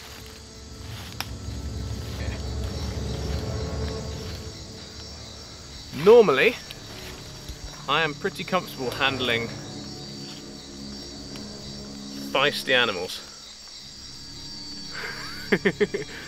This is one of several species of the infamous bullet ants. I'm on a night hunt for venomous creatures in Venezuela's Lost World region. This is one of several species of the infamous bullet ants. So called because when stung, and they have a sting at the end of their abdomen as well as having fearsome jaws, when stung by these, it is supposed to feel as if you've been shot. They are called the 24-hour ant. The reason they call them that is because for 24 hours you feel like death. It makes you throw up, scream in agony, and be essentially paralysed by pain. And we're talking serious pain. On the Schmidt Sting Pain Index, the bullet ant is at the very top, about 30 times worse than a standard bee or wasp sting. In laboratory experiments, the sting of a bullet ant kills a lab mouse 3 or 4 times quicker than a scorpion or even fer-de-lance. If you live in forested areas of Central or South America, the ant is a constant threat. A careless hand placed on a tree or an open hammock in the jungle invites the worst pain humans can experience. One that builds until the victim often slips into unconsciousness. Measuring up to an inch in length, bullet ants live in colonies, but unlike most ants, they seem to be true predators and can usually be seen alone, wandering through the forest looking for food. They're hunting for other insects, nectar or water. Get back down the path. With no reptiles spotted on the night hunt, I'm going to have to try another tactic in the morning. The Pimon villages are surrounded by the tepuis, plateaus formed from the oldest rocks on Earth and shaped 150 million years ago when the continents of South America and Africa broke apart. Today, I'm seeking out other Pimon Indians to help me locate the venomous creatures here. For many of them, especially the snakebite survivors I speak to, the bushmaster and fer-de-lance snakes that I'm seeking are terrifying. They'll lock onto the prey and then they will leap. You said 2 meters, was it? Yes. They'll jump 2 meters, which is a remarkable thought, and they will leap and leap again until they've got hold of their prey. He says it's much more dangerous than any of the other snakes around here, which is quite a thought, because there's some pretty staggeringly dangerous snakes around here as well, with fer-de-lance and rattlesnakes and coral snakes, but the bushmaster sits on top of them all, it seems. Yes. To find the elusive snakes, I've got to go further into the jungle. JC and I have come down to the river to try and, well, rope some people into helping us to find these snakes, because the local indigenous, the Pimon people, have been really, really reticent to help us because they're just too afraid of the snakes. It's almost embarrassing to ask them because they're so afraid of this animal. And also the other thing, we're going to be going a couple of hours downstream, so further away from people, there's more chance to find snakes. Nobody around, so it's going to be good. Yeah. Well, let's load up. Yep. To boost our chances of getting the latest snake sighting reports, we bring along Alex, a Pimon guide from the area, who's worked with JC before.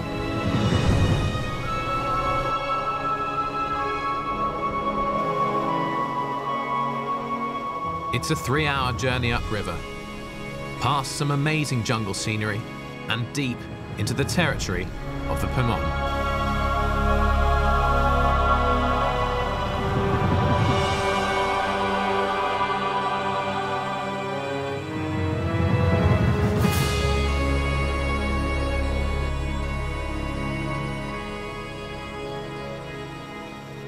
One of the ways that the local people do a lot of their farming and their hunting is by burning.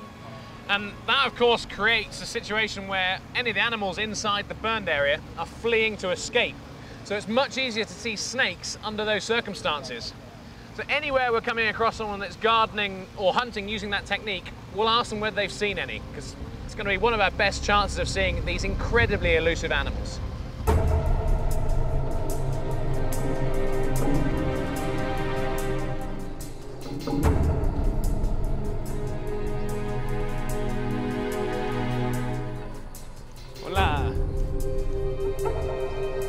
Alex does a quick check for snake eyewitnesses, but is having some difficulty. No, están ahí rezando y el señor que buscamos está en el...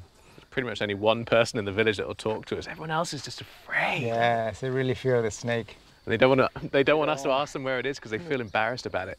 The one guy that will talk to us is apparently, Alex was saying, just down at some rapids, so we better get back in the boats and head downstream.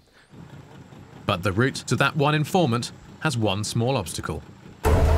These.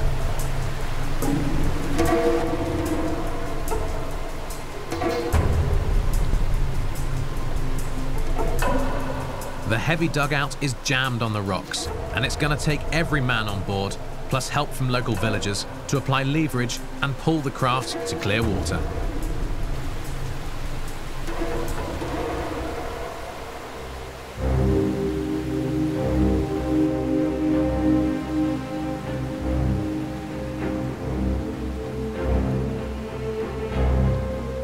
But the current proves strong, and we might just be stopped dead in our tracks. Our expedition to find venomous fer-de-lance and bushmaster snakes in Venezuela has got stuck in the rapids, and it's going to take all the people at hand to get this canoe over these rocks.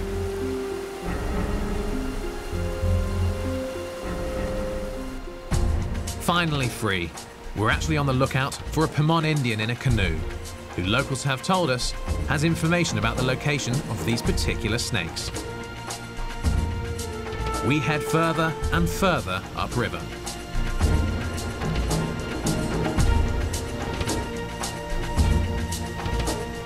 Then we spot him, but it turns out his information is hardly current. 3 months ago, this guy saw 2 bushmasters just near him. They were burning. Of course, they escaped. And they escaped too. Well, they're definitely here. Come upstream now, further away from people. These guys are living in a much, much more remote area. And this is where the bushmasters are obviously residing. That guy saw 2 only 3 months ago. The further away we get from habitation, the more likely we are to see them. As we begin a new search, distant thunder reminds us it's the start of the rainy season in this part of Venezuela.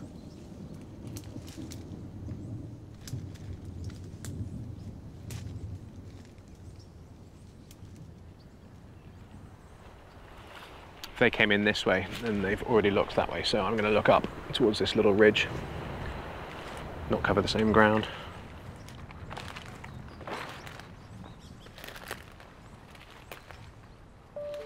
That is nuts. Then, just under my feet, a pink fur ball with an attitude. This is something else you don't want to get stung by in the jungle. That, believe it or not, is a caterpillar, and it is incredibly well protected. There's different types of camouflage in the natural world. Some things are meant to disguise, and other things hide in plain sight. This is advertising itself as not to be trifled with. If you were to brush your hand against any of those hairs, it would be absolute agony. And I've just got lucky. I've never accidentally brushed my hand against one or Had one drop down my shirt, all of which has happened to friends of mine, and all of which suffered the consequences. This is likely the larval stage of a type of flannel moth.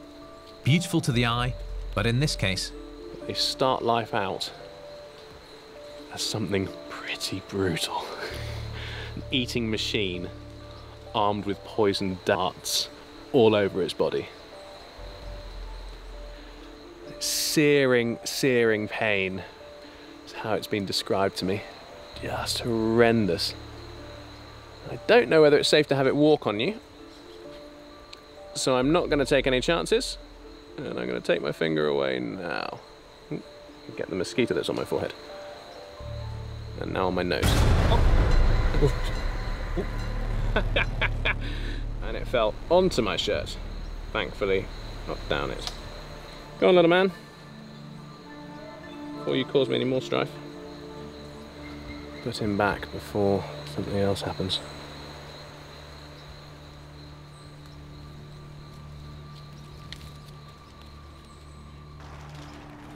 I resume my search for fertile ants or bushmaster snakes. Bushmasters and other vipers, ambush predators, are incredibly well camouflaged. They have these rhomboidal, kind of triangular patterns down their bodies that makes them basically just disappear into the leaves. So in order to find stuff, oh, someone's shouting. Sure. Snake! Snake! Snake! Snake!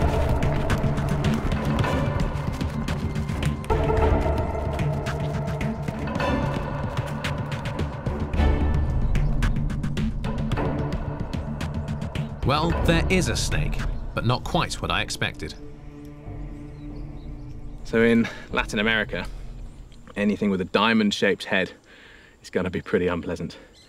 Whereas skinny, fast-moving things with narrow heads are largely fine. There are exceptions, vine snakes, for example, but on the whole, that's a pretty good rule. Maybe a baby racer, or what do you reckon? Yeah, it's a Limadophis. It's colubrid. Colubrid, yeah. Colubrid, So yeah. baby racer. Yeah. Beautiful facial coloration. It's kind of like a parrot snake would have. There you go, little man. It's quite comfortable on my hand. I release this harmless racer and head down to the creek bed, where we find one of the most poisonous animals in the world, lurking under a rock. Here it comes. Here it comes. There, look at that. Fantastic. That is the famous, or one of the famous, poison arrow frogs, poison dart frogs, Dendrobates. What a wonderful animal. Good spot, JC. There it goes. If passed through cuts in human skin, this little guy's toxin could kill as many as 10 people and cause death in seconds. The frogs accumulate this toxicity by eating insects around them that are themselves poisonous, creating batrachotoxin, 10 times deadlier than the tetrodotoxin in the infamous pufferfish. Amazonian Indians have found a unique use for this, as arrow poison. In this region, the Pimon dip their blowgun darts in the plant-based curare poison, but elsewhere in the Amazon, the poison dart frog is used to kill animals.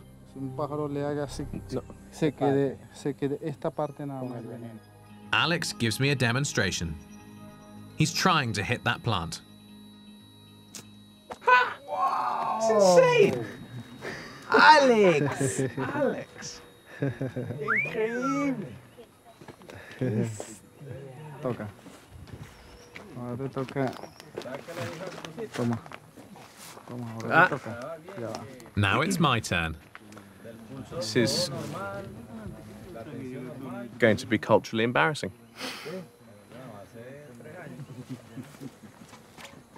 Quite good at throwing a cricket ball.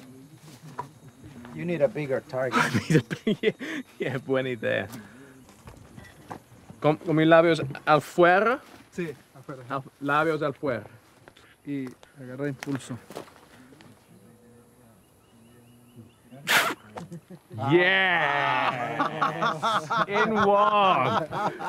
Yes, get in! Yes, yes. Yes, yes, there you go.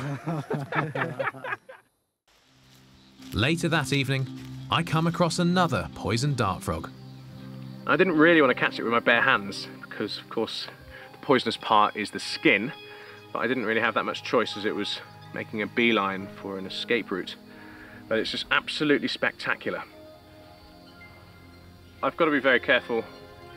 Well, I couldn't have picked this up if I had a cut on my hand, for example, because if any of the toxin got from its skin into my bloodstream, then I could be in quite serious trouble. There he goes. Off to hop another day. The next morning, word comes in that a dangerous snake has invaded a village hut, and I need to get upriver to help the family and see if we finally track down our elusive fer-de-lance or bushmaster. It's day 7 of my visit to Venezuela's Grand Savannah region, and I've come across another amazing adaptation to this harsh land. Just found one of my favourite things about South America. It's a leafcutter ant colony. Put that one back there. They slice their environment into little bits, carry it back here to their nest, and the nest is everything that we're on. It's probably 10 meters that way, and it goes all the way over there. Well, you can see the raised bit of ground there would have been the former major strongholds, but there's holes all the way here. So this entire thing that I'm standing on is the giant colony of the leafcutter ants. Now they carry all these little bits of leaf, they take them underground, and then they grow fungus on them, and they eat the fungus and they feed the fungus to their larvae. This guy here carrying the leaf is essentially helpless if something were to come and try and attack him, because he's laden down with something that weighs almost as much as he does. But this little guy here, just walking onto my finger, is there to guard him. It sits on top of the leaf as they're roaming around, and if anything comes to try and attack this chap, and normally that would be a wasp that would come and try and attack him, the little bulldog on top will snap away and scare it off. There they go. Fantastic. Then the call we've been waiting for comes in. A dangerous snake was found in a village hut 2 hours from here, and the locals would like us to come and take it away. They've left one of their mates with it, just to make sure it doesn't go anywhere.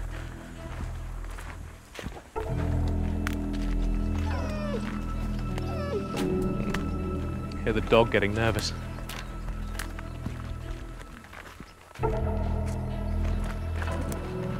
It's close to their house, that could be concerning for them. If it is as venomous as they suggest it is, the last thing you want is a venomous snake around the house, around their children. It looks like the owners have already taken some precautions. I'm amazed. ¿Cómo lo agarré? ¿Cómo lo capturan? Apareció mientras que estuvimos aquí. Sí. Y de repente. Pusiste la cosa.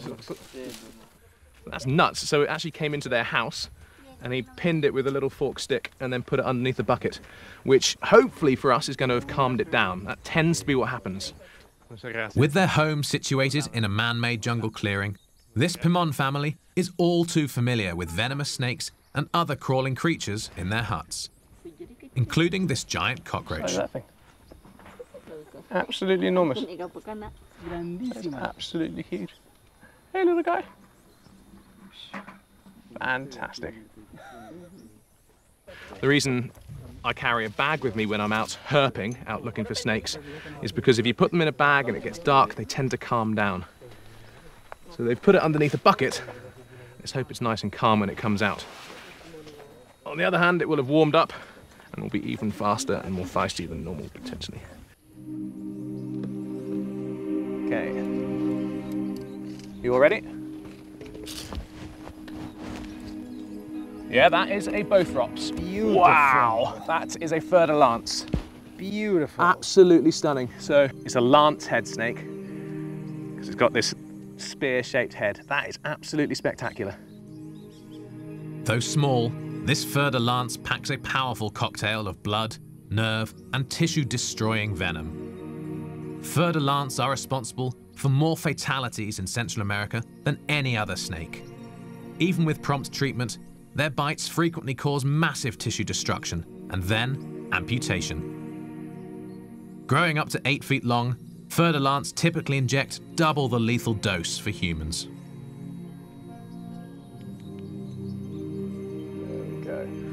So this guy is packing some serious venom, both hemo and cytotoxic.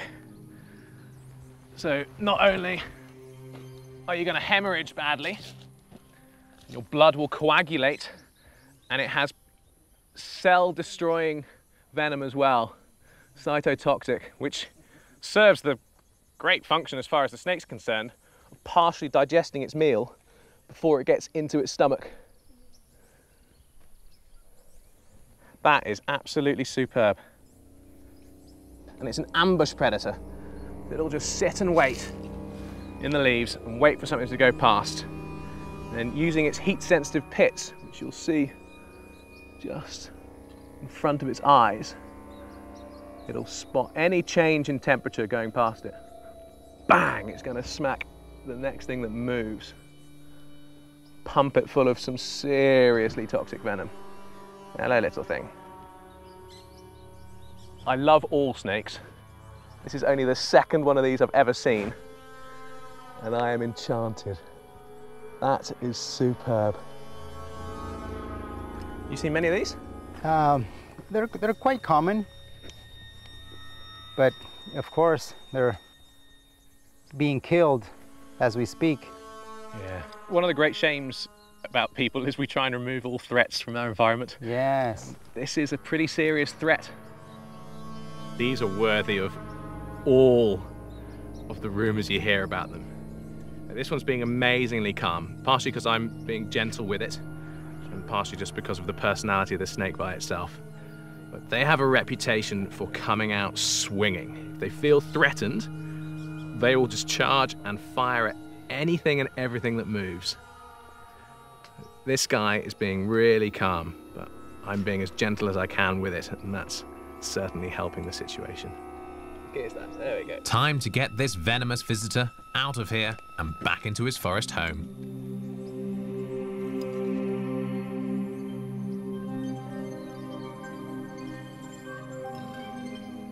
I was incredibly lucky. We just saved a snake. Yeah, I'm delighted we've so saved happy. the family, but I'm thrilled that the snake's going to live. Normally they just kill it. Yeah. There it is, there it is, there it is. Fantastic, look at that. It's actually a bit more prepped than I was expecting. I was expecting it to be all totally calm, but it's not, it is ready. This is going to be your new home, my man. And that one was very, very calm with us because we were really calm with it, and now off it goes. It won't bother that family that were very generous and called us. And it's going to live to hunt many, many more days after that. Fantastic, great stuff. Sadly, at the end of the week, the famously elusive Bushmaster remains just that. But other creatures did not disappoint. I came to Venezuela to learn about living with venomous species. The highlight of this adventure for me was capturing a fer-de-lance, the most dangerous snake in all of the Americas, in a remote family farm, and releasing it again far from harm's way. Over the course of this trip, I've encountered a remarkable array of venomous and poisonous species. I hope that our attitude towards venomous species changes, so that they're no longer viewed with fear, but with intrigue, so that species like the fer-de-lance can continue to captivate us long into the future.